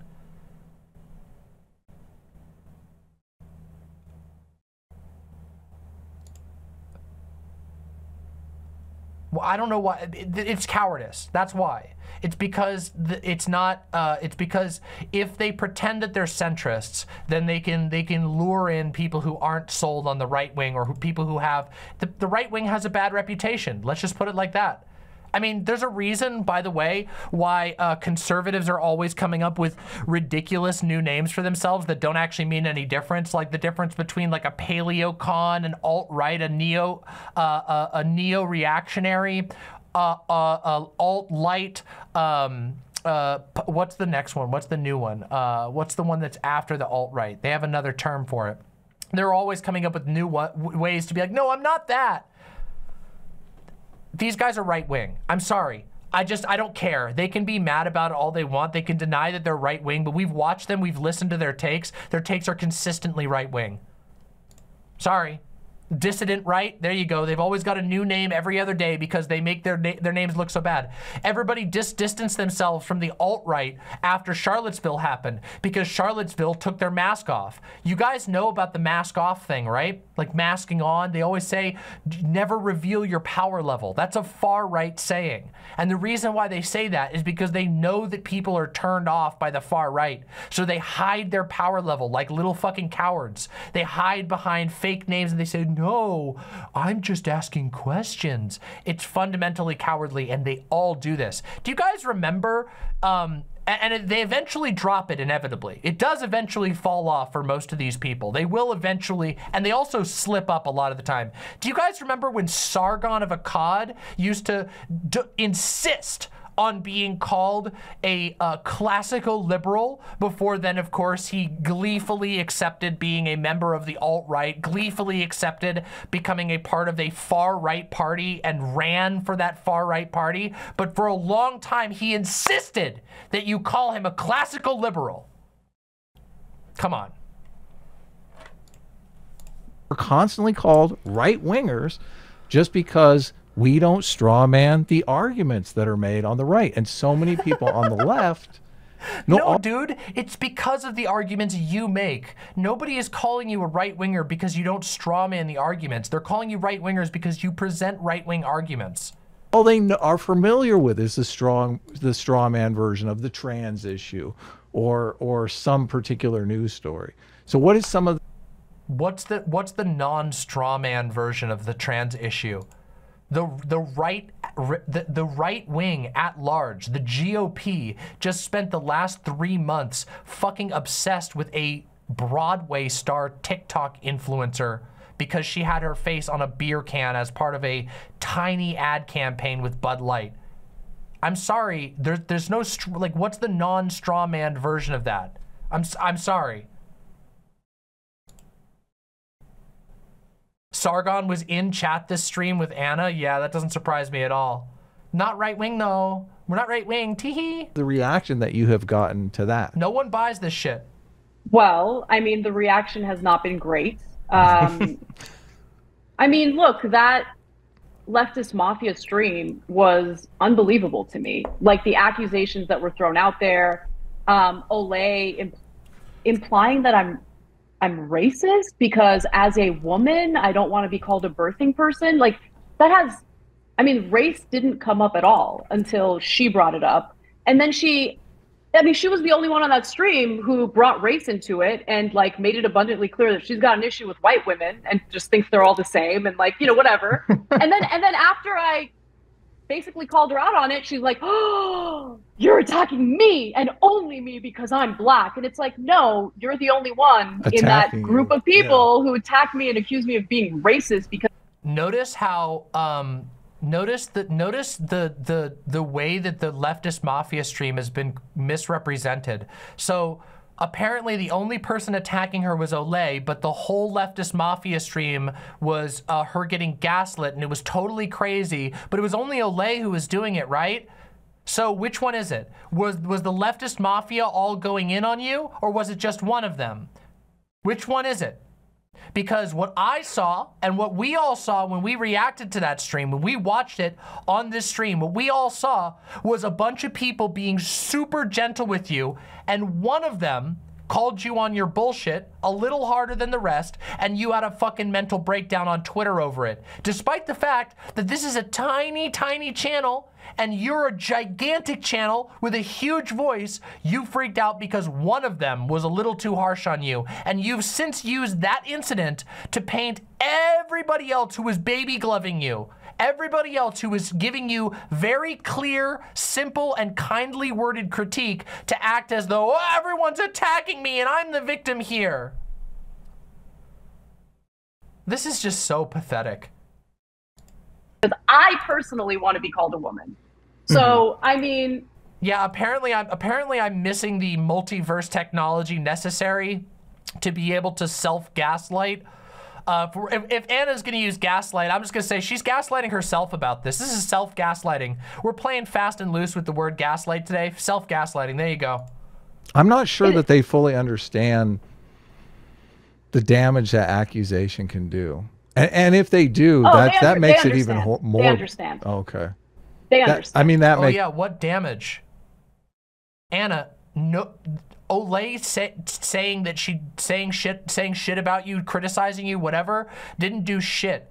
The only damage that's been incurred in this entire situation has been from yourself, doubling down and being an asshole to all of the people who actually tried to reach out to you. You could have ignored all of this and it would have been just fine. You're bleeding your own supporters because your own supporters can see that you are bullshitting, and now you're going on little right-wing podcasts and crying about how everything's bad and how you don't have a place on the political spectrum anymore.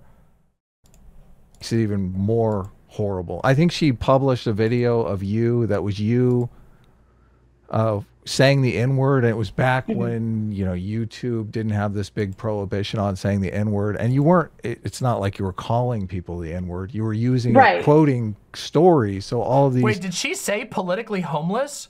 Did I miss that? Dear God, if Anna Kasparian is politically homeless, you better hope to God. She better hope to God there's better policies than the ones that she generally supports for homeless people. Holy shit! Did she actually say that? Damn. Oh man, hope they don't break down her political encampment. Holy fucking shit. Do you think she's testing the waters by going on a tiny podcast like she plans to make the jump to more official stuff later? This is her getting the word out, because Adam and Sitch are well plugged in the right-wing sphere. So she goes on Adam and Sitch, who are like a medium-sized right-wing podcast, and then the word goes out that she's going on podcasts. So yeah, she'll get all the invitations after this. Just watch. It's gonna happen. It's inevitably gonna happen. It's not even just like a,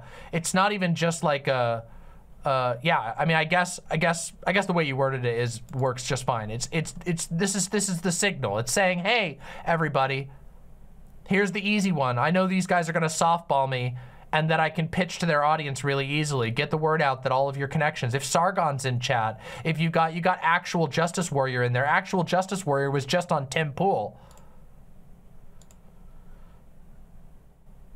Yeah, she said politically homeless. Wow, what an unfortunate choice of words on her part. Are taken out of context, which is completely unfair. Yeah, I mean, look, so it's really funny because that compilation video wasn't made by her. If you guys remember, at some point last year, everyone was going after Rogan for saying the N-word. And wait, so they just fucking did misinformation and she just rolled right by it. They were like, Olay made a video about you saying the N-word, when that's not even true. She didn't even make the video. Incredible. So someone on the left had made a compilation video of all the times he had said the N-word on his podcast. And then in response to that, someone on the right made a compilation of all the times like I had said the N-word, right? Or me and Cenk had said the So someone on the right made that video.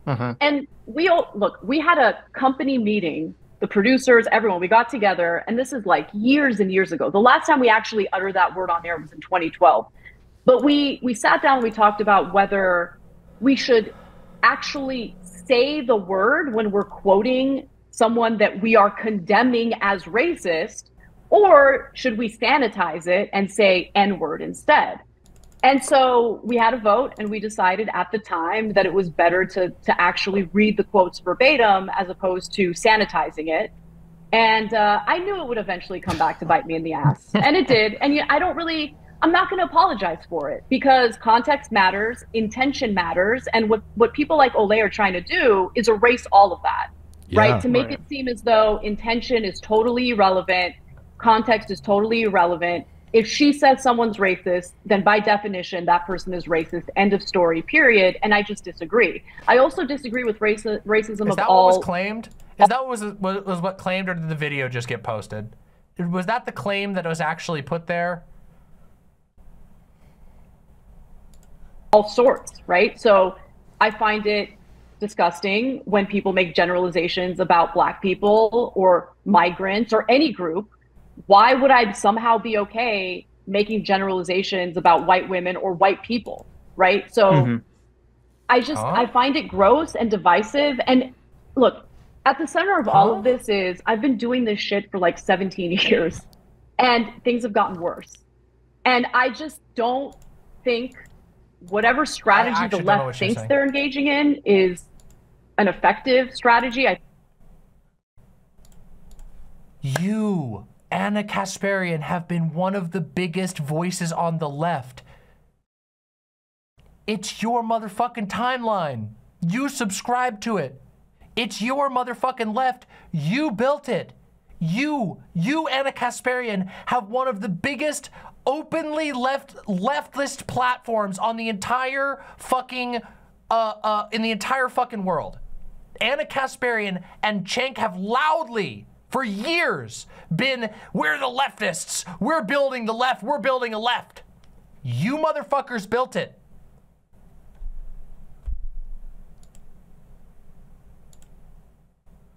This is so pathetic. It's so like, oh, my 5 million subscribers show. We just can't handle the Twitter bants. People were so mean to us on Twitter. Bullshit. I think it's actually bullshit. I call bullshit. I'm sorry. You all are smarter than this. That's right. I'm pointing at you all. I'm pointing at the viewers. I'm pointing at anyone in here who's watching this shit. You guys are smarter than this. You're so much fucking smarter than this shit. I know you guys don't buy this fucking crap. Anna Kasparian has built the modern left. At least a big part of it. At least a big part of it. Cause more harm than good. I think their rhetoric and their discourse is a lot of times ignorant of the facts. And I think that they go around accusing people of doing things that they themselves engage in. And I was part of that too. I'm trying to do better moving forward. But a lot of people are going to look at this and think, oh, well, then that means she's a right winger. Whatever. You can call me whatever you want. I don't care what you label me as. But just not birthing person. Don't call me a birthing person. Person with a uterus. Yeah, exactly. I don't well, then good. I guess she doesn't literally just gave me permission to call her a grifter then. I don't care what you call me as long as you don't call me a birthing person. Well, first of all, nobody fucking ever called you a birthing person. Notice that Anna never, ever, ever even remotely referenced when she was called a birthing person because it never fucking happened. It never actually happened. She just made that up. It was something that happened in her mind. She was pissed off on Twitter one day and she stepped in her own fucking shit and made a big shitstorm about it. And when people corrected her, when people were correct in presenting an argument, she had a meltdown over it. And now here we are. But anyway, I've just received permission to call Anna Kasparian a grifter from Anna herself. So congratulations. Blame you at all. So yeah. I don't know. I don't know what my labels are at this point because I don't fit in anywhere. I feel like you feel like you're becoming politically homeless, maybe a little bit. Oh, for sure. Yeah. What do you think? Wait, there's the politically homeless. Ooh, boy. Well, you better hurry up and get yourself a house before the cops arrest you. Remember when Anna Kasparian, actually, it's funny, the first thing that Anna Kasparian got roasted for, the first thing that the left criticized Anna for was not actually the birthing person thing. It was her takes, it was her getting mad that her city council decided to stop doing homeless sweeps. Like sweeping homeless encampments. For those of you guys who don't know what a homeless encampment sweep is, if you're lucky enough to never have had to think about that or witness it, it's basically when cops come in riot gear and bring in bulldozers and they blare a bunch of sounds and they tell homeless people get the fuck out, and then they flatten all of their shit. They throw away all their tents and possessions for the purpose of getting rid of the homeless encampment. It's completely heinous. It doesn't do anything to actually fix homelessness, and it actually makes it worse because those homeless people now have their possessions. If those homeless people were making progress towards some level of stability, they've now been knocked out even worse. They've been put into worse conditions, and now they're forced out to other areas. It's a inhumane and insane practice. It's literal RoboCop shit. It's the most vicious and evil crap. And her town, the progressives in her town voted to stop enforcing anti-encampment laws because it's obviously inhumane. And where the fuck are homeless people supposed to go when you have a housing waiting list that's sometimes 3 to 5 years long, which it was at the time that she was opposing these changes. So that was the first thing that the left got mad at her for, was her getting mad at progressives for fighting against anti-encampment legislation. That was the first cancellation. And what I mean by cancellation is people disagreeing with her and saying that's shitty politics.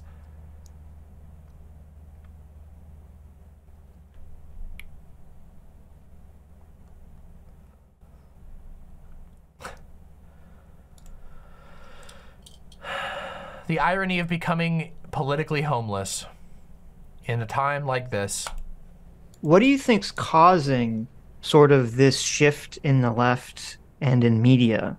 Or, I mean, first of all, I'm assuming you think there is a shift that's happening. Was it her crime take that people got mad about first? I could have sworn that it was the homelessness takes that were before the crime take, but you might be right. It might be her crime takes that people got mad about. I could have sworn it was the homelessness takes. Maybe my timeline's a little bit wrong. I apologize. On the left and in media. Mm-hmm. Well, it's funny because, you know, a lot of them LARP is like anti-capitalist, like revolutionaries or whatever. LARP, okay, interesting. Yeah. Nice. But it's true. And so it's Man, they have nothing. They're just literally, they're just jerking her off. really funny because what they do is they are positioning themselves to attract a very specific niche in audiences, right? So they're going for the purists, the people who like to think of themselves as like far left communists. Oh yeah, the purists, a notoriously valuable audience to go after. Totally super valuable to go after purists historically. Yeah, dude. Tons of people make tons of money going after, you know, it's definitely not the lowest common denominator that you would target if you were a grifter. Socialist, whatever. But like the whole thing is, I mean, you can see it in the various streams. Like they'll talk about things through the lens of we're the most pure, like we're the most sincere in what we're saying, whatever. The real left, like, yeah. Exactly, we're the real left. So when they do that, what ends up happening is they become more and more extreme in what they are saying, right? In what they claim to believe. Who are you and talking about? At the heart of that, like what they're Who is being talked about here? actually doing is trying to attract a niche audience for what? To make money. Like it's, I think there's a financial motive behind it. Anna, you talking about a financial motive as you obviously practically pitch yourself to a right-wing podcast on your show where you make a fuckload of money. You make so much more fucking money than any of these people. Don't even fucking start. Your show is huge and you guys run crazy ads. The one thing I've complained about TYT for the entire time I've been a streamer, my biggest complaint about TYT is how often you guys shake down your audience. Ad after ad after ad. Subscribe, donate, ad. Fucking come on. Bullshit. This is fucking bullshit. You're full of shit. They're competing with one another for, a particular niche, a particular ideology that's reflected in these audiences. And there's Sargon of Akkad, by the way, in chat right there. I think I'm probably self-sabotaging right now, career-wise. Yeah, but totally. I don't know. I just, the problem is once you see certain things, you can't unsee them. Right. And I can't just lie. I can't do it with a straight face. It's just not who I am. What do you mean?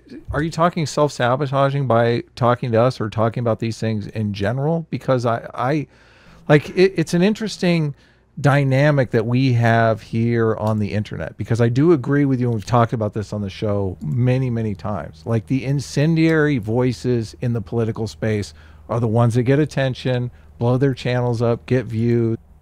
You mean like Anna Kasparian, who has a history of going really fucking hard on people and blowing up on her stream and calling people fucking stupid, liars, grifters, assholes?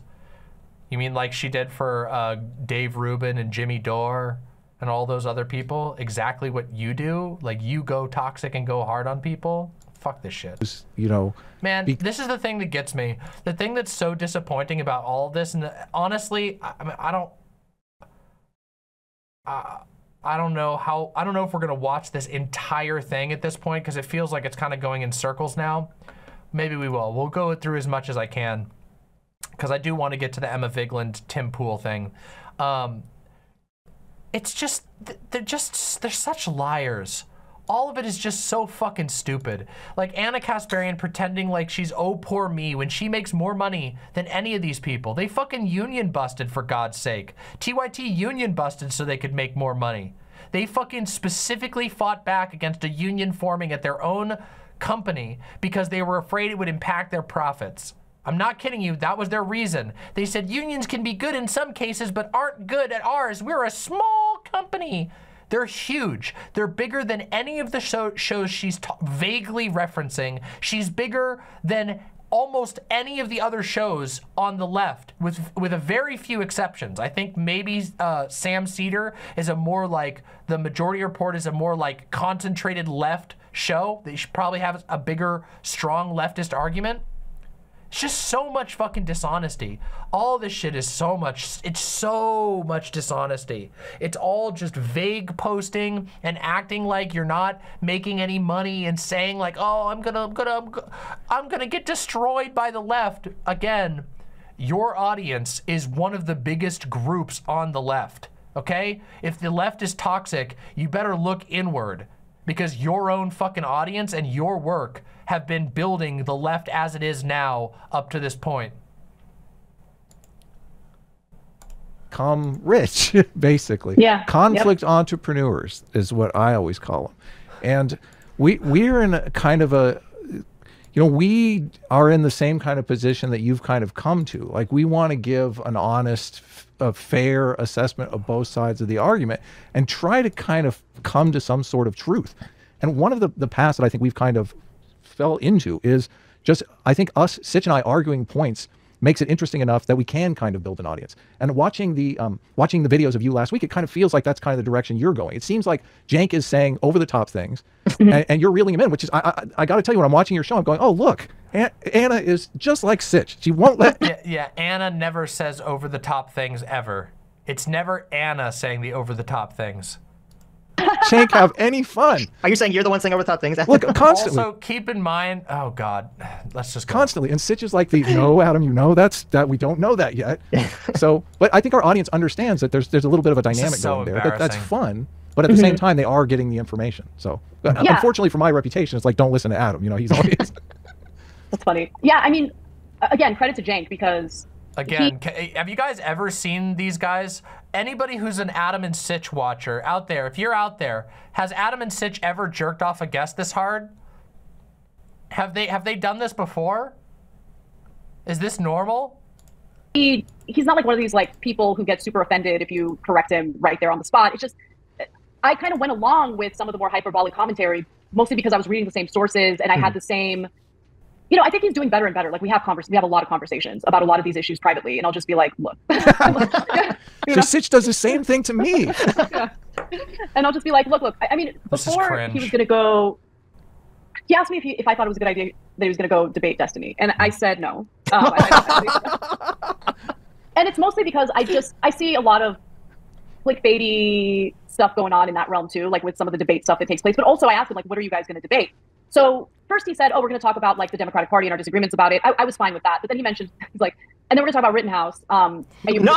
So he knew Rittenhouse was... of course. Marinara says, so you were a bad journalist and that's somehow the left's fault? Yeah, it's funny because Anna Kasparian constantly like touts her journalistic creds. Going to come up. Yeah, I think they agreed on the topics ahead of time. Okay, wow, okay. And you know, we had it, look, Jake is his own man. The best I can do is share my perspective. And I just told him, I was like, but he was... Yeah, is she claiming that she hasn't been sincere for years and she's just been lying? I mean, I don't think anything that's being said here is truthful at all. I just think she's saying whatever she thinks is gonna play well to this audience, and it's clearly working because they are just gassing her up at every opportunity. all of this has just been wiffle waffle, nothing, vagaries. Everything has been vagaries is the word I was looking for. It's all just been vague nonsense. It's all been fluff and puff with the hopes of, I'm sure she's happy that this is gonna reach out and echo throughout the right-wing net, and a bunch of them are gonna go, TYT based, see? Oh my God, Anna Kasparian told the truth about the trans agenda. Yeah, see, those trans freaks, they always cancel Jesse Singal. Yeah, that's right. She said the left was freaking out about Kyle Rittenhouse based. Acting in self-defense. But look, Cenk just has a different perspective. It is what it is. Like, I'm not here to talk shit about Cenk. You know, like and again, I want to give him credit because we can have the conversation on air, this exact conversation, and he's going to say the exact same thing. I'm going to say my piece, and it's not going to lead to like an uncomfortable relationship with him. It's not. Anna seems awesome. There's been, oh my God, retaliation, and I really commend him for having an open mind. But to him, he just couldn't. He just disagrees about it being self-defense. He thinks like you didn't need to like shoot the gun, you didn't need to kill people. I hear you. I wish it didn't end that way. But if I were in his shoes, I would have done the same thing. Yeah, I probably would have prayed and sprayed. So I mean, Rittenhouse did the right thing. Like, it's a good thing he was in control of the weapon instead of me. So.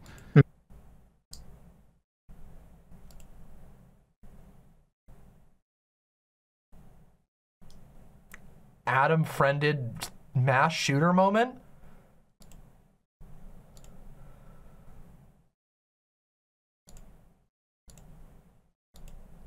Yeah, it's funny that like this gets thrown around a lot. Like, people accuse you of grifting, or other people of grifting, when they start changing their beliefs, even though it's like you're changing your beliefs in a way that would like be more likely to hurt your career as opposed to help it. I know. Yeah, it's like insane. Yeah, totally. Even though we're jerking you off on our show, and Anna herself, Anna and Cenk have both spent an incredible amount of time on their show talking about how much money there is in the right. Yeah, totally. I know I'm hurting myself in my career right now, guys, as I grin from ear to ear, knowing just how much money is going to flow in from me grifting to the right. You know what? Like, what so many people on the internet want is they just want you to choose one side very comfortably and to like fit into it, and to just say like, these are the hyperbolic talking points. And then if you're like, well, let's add some nuance here, which pisses off your audience more often than not, you're like, well, you're a grifter. Like, well, who am I grifting to exactly? So I'm going to stick up for my audience a little bit because to their credit, I think the majority of people in the audience are open-minded and are open to new information. I think that there is a small but very loud minority in our audience and on the left in general that really give the left a bad name. I think they're overrepresented on Twitter, and they're children. They act like children. I think some of them literally are, like minors, and they see everything. And look, if they're young, I don't blame them. I think when you are young, it's a little more difficult to grasp nuance. So then why has this entire podcast so far, the 30 minutes of this podcast, 36 minutes of this podcast that we've watched, been you complaining about supposed children that got to you so bad? If you think it's just children on Twitter, then you should do your job as a fucking established journalist with a huge platform and actually focus on the issues and not get super triggered and have meltdowns. All of the professionals who reached out to you did so very peaceably, with very few exceptions. And how complicated and complex a lot of these issues are. This is just, it's just the waffling. The left is full of children who don't matter, and yet they totally matter and totally canceled me and ruined me. My audience is leaving me en masse. This is taking a damage to my career, but really my audience is full of really smart people, and the children don't matter.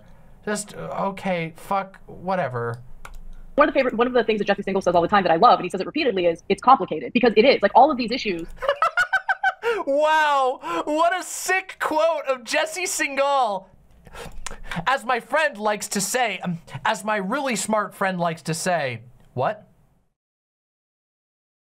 As my incredibly genius friend likes to say, hello.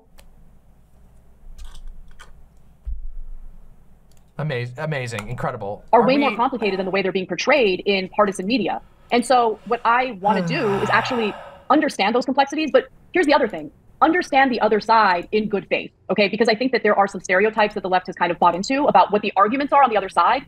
And, you know, it doesn't make us sharper to misrepresent what the other side is actually saying. It actually makes us weaker. If you understand all that you have done in your most recent spat with the left is misrepresent what others have said. This entire thing has been you demonstrably misrepresenting what other people said to you and fixating on random, in your own words, children on the internet in lieu of the people who actually tried to criticize you.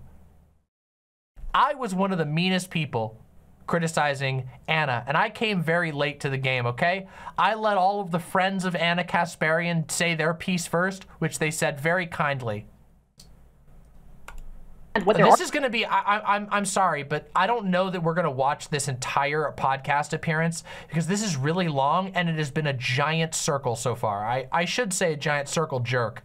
This has been the same topic over and over again for 36 minutes. It's just been her saying, yeah, the left is sucks and I'm politically homeless. And really, in truth, everybody always misrepresents me and I never misrepresent anyone, even though I demonstrably misrepresented what other people said and I misrepresented the argument that people made about birthing people, and I misrepresented the people criticizing me, but everybody else is wrong except for me. This is so fucking boring. Arguments are. It'll then allow you to reflect on what your own weaknesses might be in regard to the arguments that you're making. And so, right. And then here you go. Red473 with the $20. Hello, Anna. I've really valued your willingness to reflect on the craziness of the left. Would you be willing to talk to Actual Justice Warrior? He's a big fan of yours. He was just on Tim Pool with Emma last week. There you fucking have it. Woo! There it begins. The cycle. And this was an unexpected outcome that I was talking to my husband about just last night. I've been a lot happier lately, like a lot happier.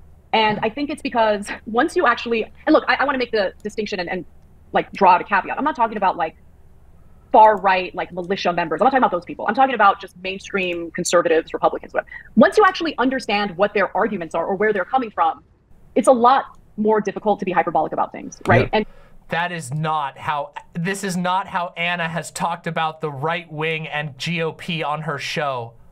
My God, I hope TYT fans are willing to actually call her on her shit and show clips of her talking about fucking just ragging on the GOP, talking about how the GOP has completely lost its mind and the average GOP voter is completely distanced from reality, because I've seen those clips and I'm not even a fan of the show. This is so funny. She is putting on such an act. Notice how different this Anna is on this show. You know, once you get through it, I'm not talking about the militia members, but the average Republican, the average right-winger really isn't so bad all of a sudden. Fucking fraud. Fraud. So you kind of start seeing the world around you for what it really is. And this is a call to action to all of the TYT fans and TYT former fans out there. Do your job. This is your chance to show how much bullshit this is. You guys should be more offended than me. I'm not even a fan of TYT. I've basically disliked their show for a long time, although I have stanned Anna in the past. I've been a big fan of Anna specifically. I never really liked TYT, I'll be completely honest. I think watching Benny Carollo's video about leaving TYT would be great to watch after this. Yeah, we'll probably switch over to that too, especially if they loop again. If they're just gonna loop and this is just gonna be a constant going back and forth of her saying, I'm so reasonable and the left is so unreasonable, that's why I'm politically homeless, I'm gonna check out. This is like the so little substance, all just vague crap and pitching directly to the right-wing audience by being like, I know the average right-winger isn't so bad. A certain amount of fear that kind of starts to dissipate, a certain amount of like hyperbolic thinking that starts to go away, and you start to see things a lot more clearly, and the world isn't as messed up as people would have you believe, and that's a good thing. Now, some people might get super offended at me saying that because they've completely bought it. You were just talking about the crime wave. You were just talking about how fucked up the world is 10 minutes ago and how much crime there is everywhere. Do you see what I'm talking about? This is maddening. She's all the fuck over the place. Is the world super fucked up or isn't it? You're saying that Jesse Singal, the guy who says that there's like a social contagion transforming tomboys and tomgirls into trans people that's being perpetrated by a secret conspiracy of trans activists, and yet now you're trying to say the world isn't as crazy. Which one fucking is it? Is there a giant mysterious crime wave that isn't reflected in the statistics?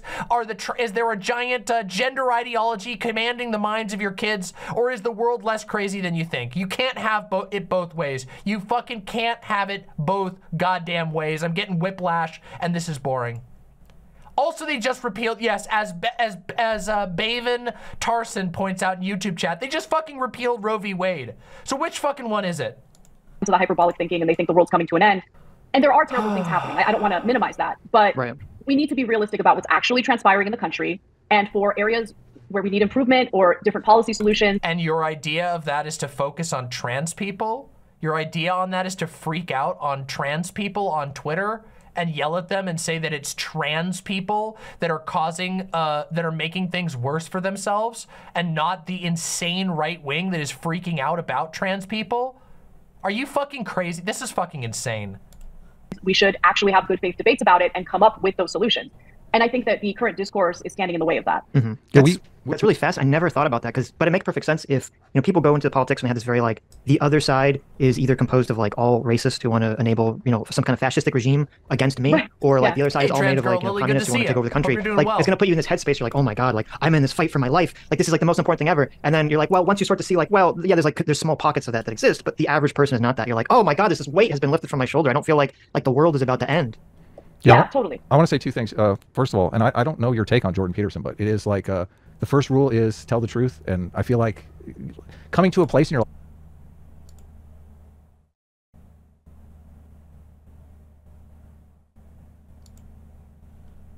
This is going to be a real test. If Anna Kasparian can't denounce Jordan Peterson to this audience, by the way, Anna Kasparian has denounced Jordan Peterson in the past, obviously.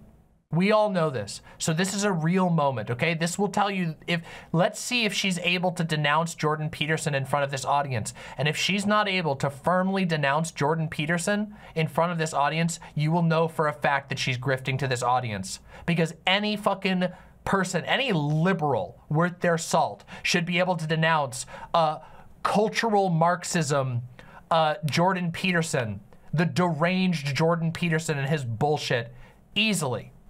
Let's see. Let's see what happens. Let's see.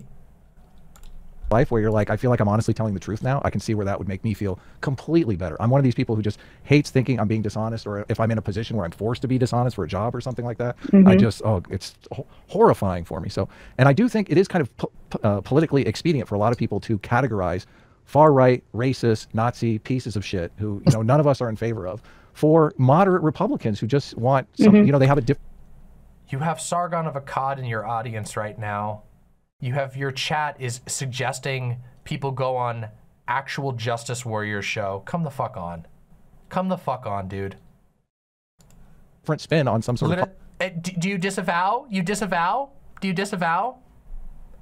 Everybody knows that meme now, by the way. Good thing everybody knows they disavow. Policy prescription, which my thinking of the world... Super chat for $20. I am now pro Anna. Kudos to all three of you. Followed up by, ask her take on the race war in France. Is, you know, you've got the conservatives on the right who are kind of playing defense for society, and you have liberals and progressives on the right who are kind of, or on the left who are kind of playing offense for society. They're the ones that are pitching all of these crazy policies for making society better, and conservatives are kind of saying, well, we're kind of good where we are now. Should we take the risk of doing this? And you really need, I mean, what sports team that doesn't have a good offense and a good defense is going to be a winning team? So a lot of the political polarization I see as part of the problem here. And one of the nice things about you starting to realize, you know, there are people on the right that aren't just crazy, insane racists, and maybe you can communicate their arguments clearly to your audience, which is a great position to be in. We might be able to deal with some of the political polarization. Yeah, I mean, I think there are, look, I disagree with many of the policy ideas they have or the perspectives they espouse, but there are... Okay, I'm sorry. This is totally funny. A $100 super chat in their chat.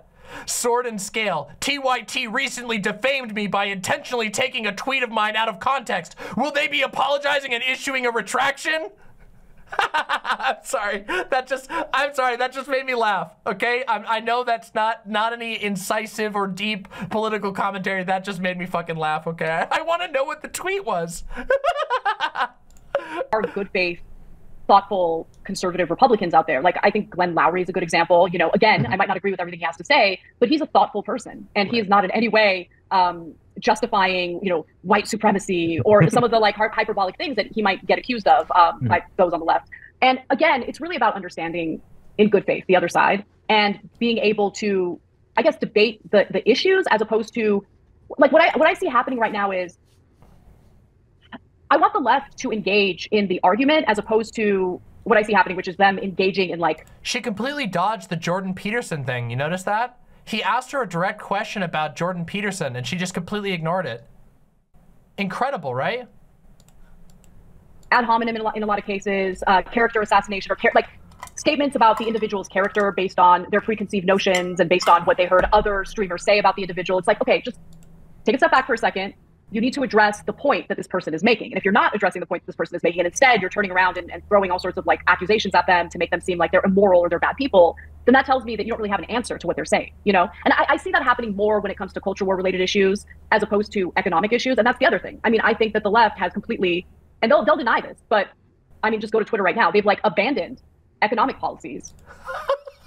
Oh my God, she's speed running it.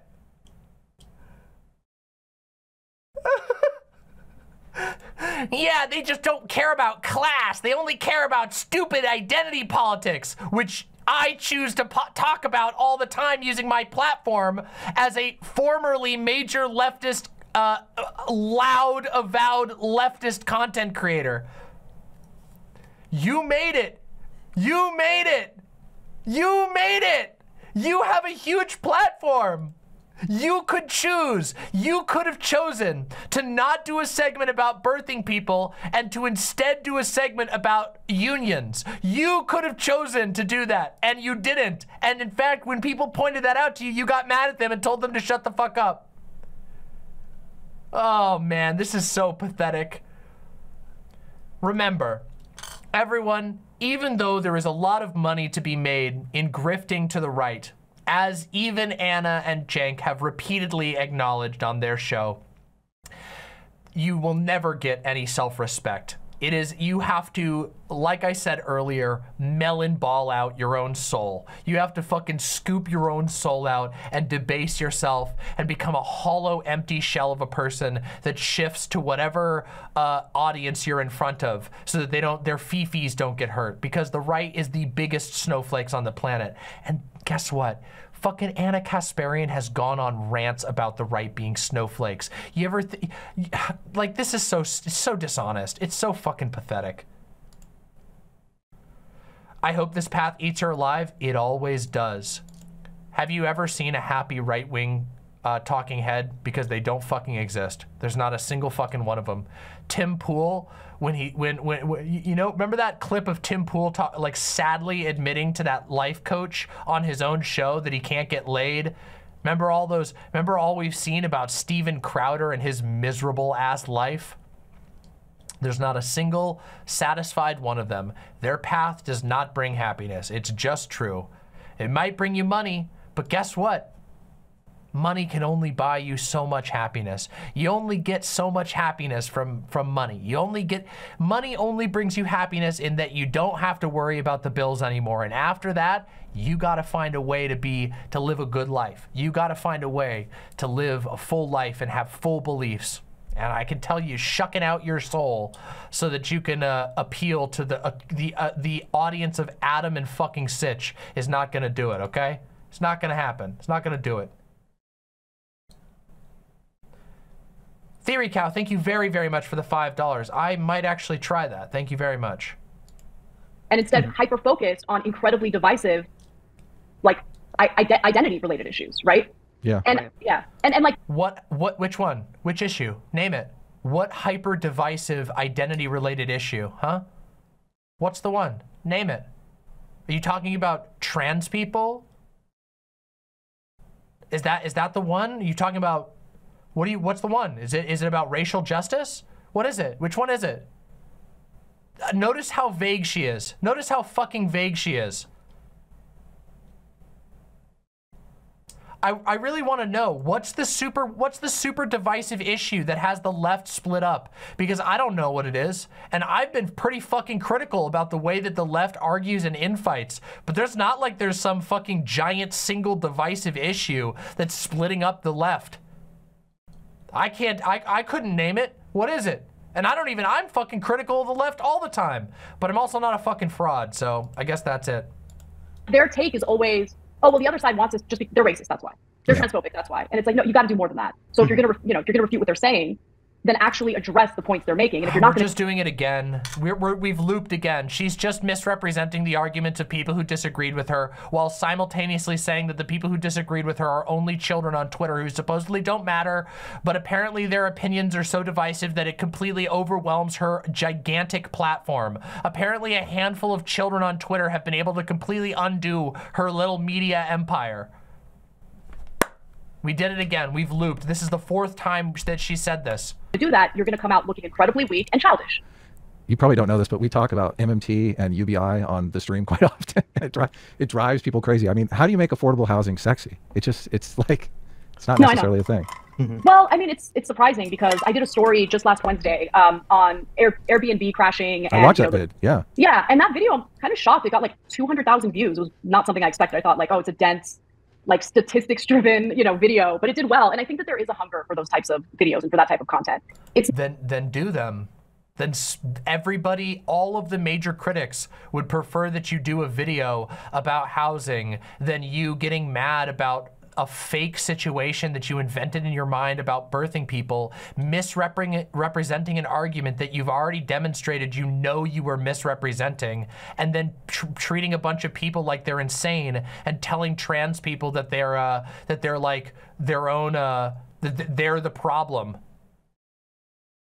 Oh yeah, and of course, can we just take a second? Let's take a break for just a second. Can I bring this up real quick? Man, this is so fucking funny.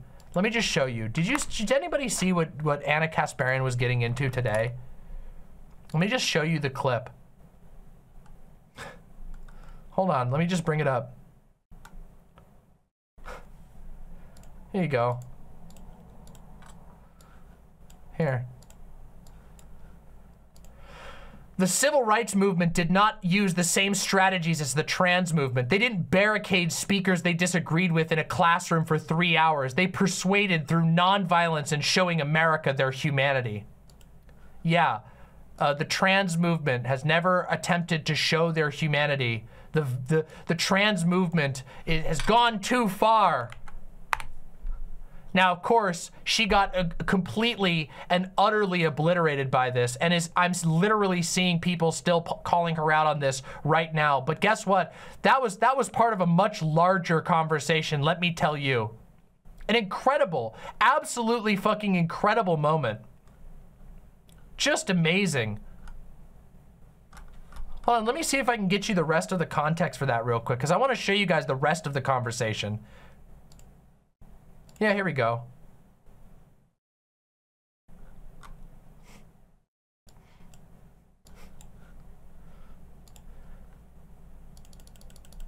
She got into a beef with a trans shit poster, not an activist, a trans shit poster named Juniper. Some of you are familiar. Now these tweets have been deleted now. I wonder why. I wonder if what she said here might have been really fucking stupid. I guess history will never know. And Juniper said, "You intentionally misunderstood what I said, you moron." And then she says, "No, I didn't. You said barricading people you disagree with is non-violent. If an alt-right group did that to a trans speaker, I'm sure you would change your tune. You're dishonest, childish, and batshit crazy."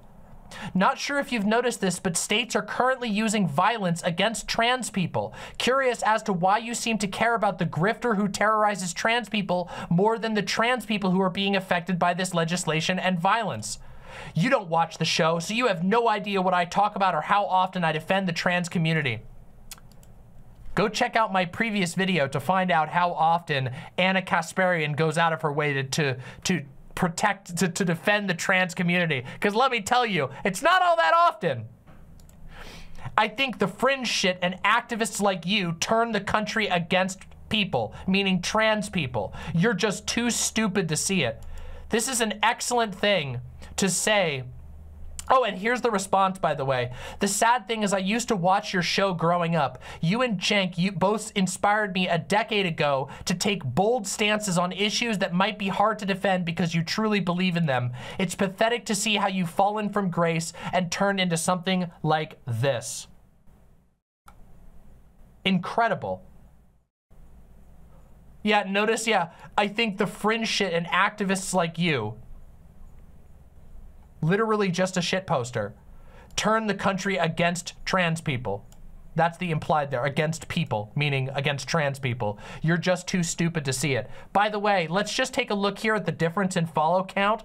530,000 followers, 230,000 followers. So a 300,000 follower difference on just Twitter alone, let alone, let's not forget that this is Anna Kasparian's professional account for her 5 million subscriber show. But this is what she's taking her time and using her platform to do. And let me see, can I find, oh, she deleted, this is where she deleted the, that other one that I showed you. But let me just show you, hold on. Optics frogging a meme account. Yeah, literally, but it shows you where her mind is at. It demonstrates explicitly where her mind is at on this issue. That she thinks it's trans people's faults, that the world is in the state that it's in. It's blame the trans people because I'm mad at them, and completely, again, this was part of that thread. This was one of the 2 deleted tweets.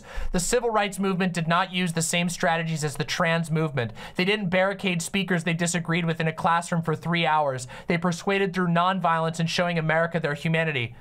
By the way, the incredibly and forever wise Doe brought this up. In 1969, actor Samuel L. Jackson was expelled from the historically black Morehouse College for locking board members in a building for 2 days in protest of the school's curriculum and governance. Included in the group of people who were held hostage was Martin Luther King's Jr. own father, Martin Luther King Sr. God tier Doe coming in with actual history once again.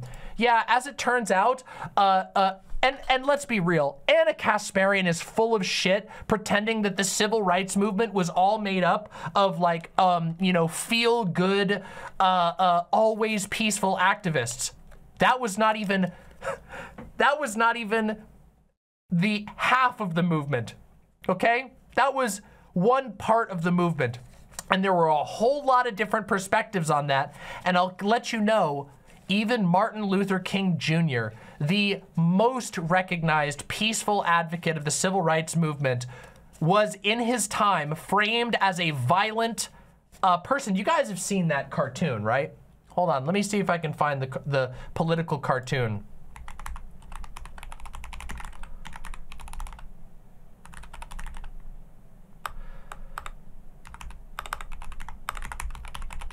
Let me see if I can find the old political cartoon. Many of you, I'm sure, have seen it. Yeah, here we go. Here we go. This is the one. Is this the, can I get the full quality? Yeah, here we go. This is that famous political cartoon from the time. I plan to lead another non-violent march tomorrow. And it's a picture of Martin Luther King, and there's a dead white guy in the street, and all the cars are on fire. Yeah, they acted like he was violent at the time too. Interesting. It's really fucking amazing, isn't it? The villainization that trans people get, that Anna Kasparian is participating in real time, while also using her giant platform to freak out at a random shit poster who didn't even start out by being harsh to her, who didn't even start out by being rude to Anna Kasparian.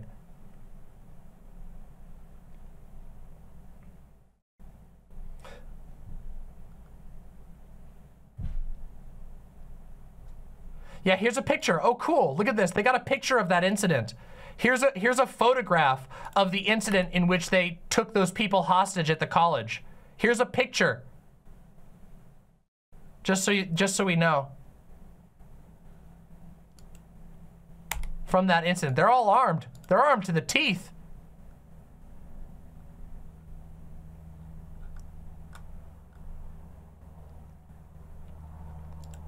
Austinox says, this ought to get your leftist card revoked. What the fucking hell? She blocked me and then deleted her tweets coming after me. A shame it's come to this, says Juniper. Screenshots are forever. Wait, this is what she said. So, oh my God, Juniper wasn't even tweeting at her. Juniper just said barricading speakers, or maybe this was a response. This might have been a reply. Barricading speakers is not violent. You are genuinely stupid if you cannot see how insane it is that you are comparing trans people defending ourselves to groups like the KKK. And she replies by saying, you're fucking brain dead. Don't gaslight me to say that barricading someone in a fucking classroom for 3 hours is non-violent. The speaker had nothing to do with the KKK. Disgusting.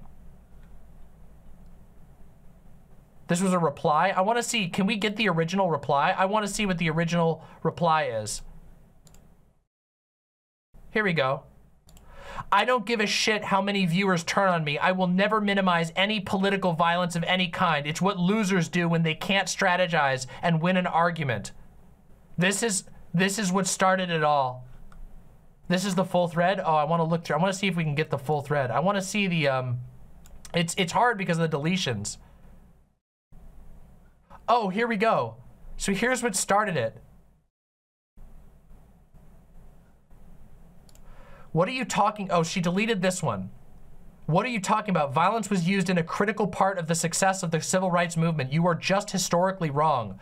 Are you guys genuinely this stupid? The movement made a point to be non-violent, and the violence used against them is part of what changed hearts and minds. Trans activists barricading a speaker at SFSU runs counter to that strategy. Holy fucking shit. I wanna know this one.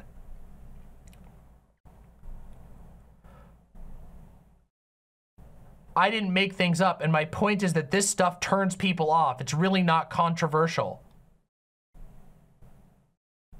David Dole asks, honest question. Now, David Dole, by the way, is one of those people who's treated Anna Kasparian very gently. David Dole is another leftist content creator, a member of the leftist mafia. Honest question. Here's David Dole. What do you think is the impact of comments like yours? Do you think that this group you referred to, assuming that they're real, are now going to stop? The reason why the right turns anecdotes into national stories is to specifically demonize the entire trans movement. Assuming they're real, I just linked to it. The right turns these anecdotes to national stories because they know it will turn people off. My argument is to be a little more strategic and tactful to secure healthcare and housing for the trans community. That's my point. Stop with the concern trolling. Just stop it. What is the original story? Let's look at the original story that she linked. I want to see what it is.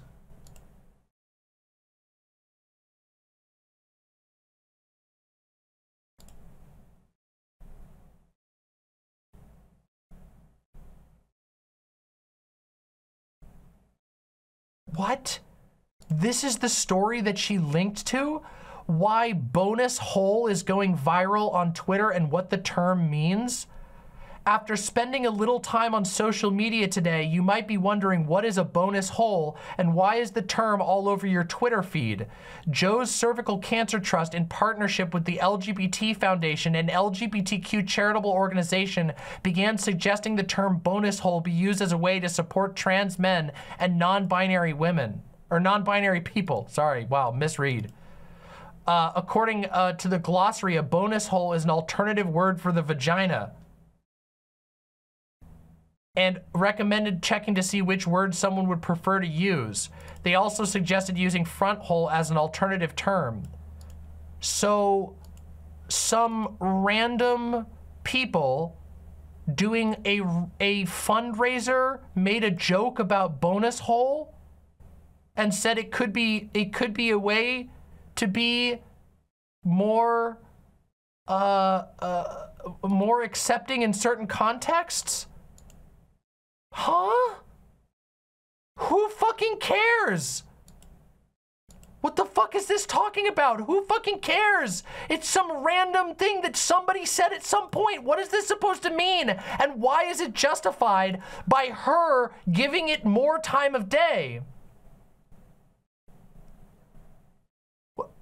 What the fuck?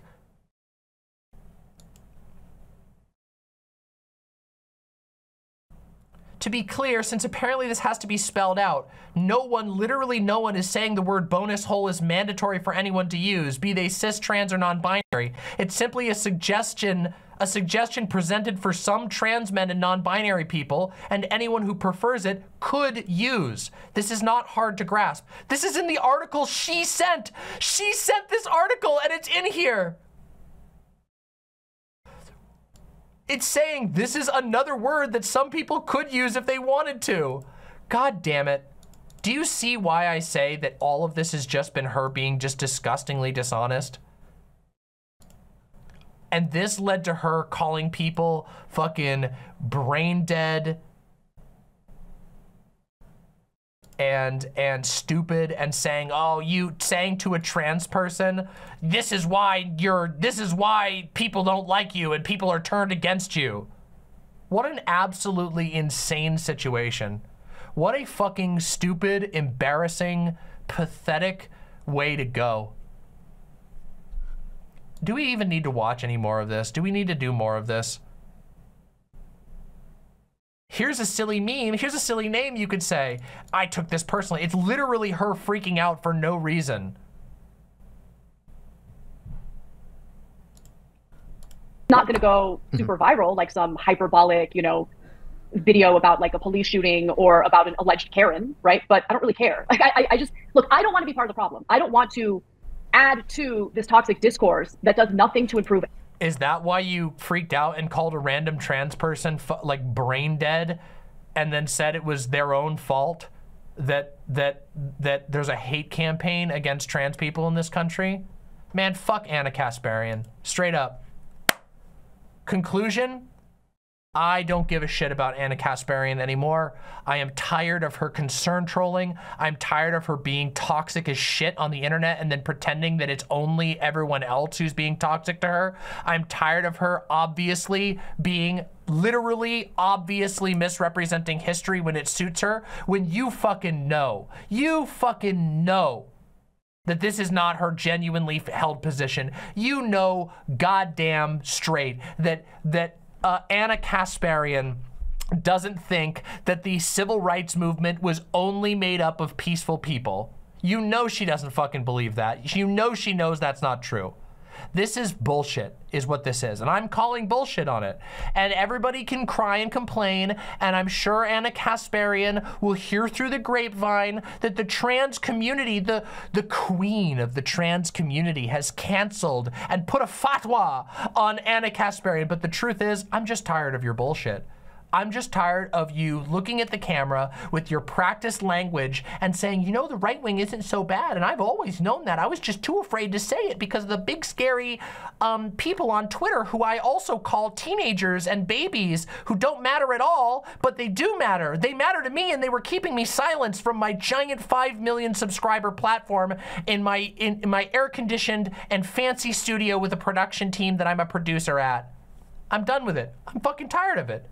I am tired of pretending that we're not being bullshitted. We've reacted slowly and surely to an hour of this fucking interview, and it's gone in circles. It's gone in circles of Anna Kasparian playing, oh, poor me, boo-hoo.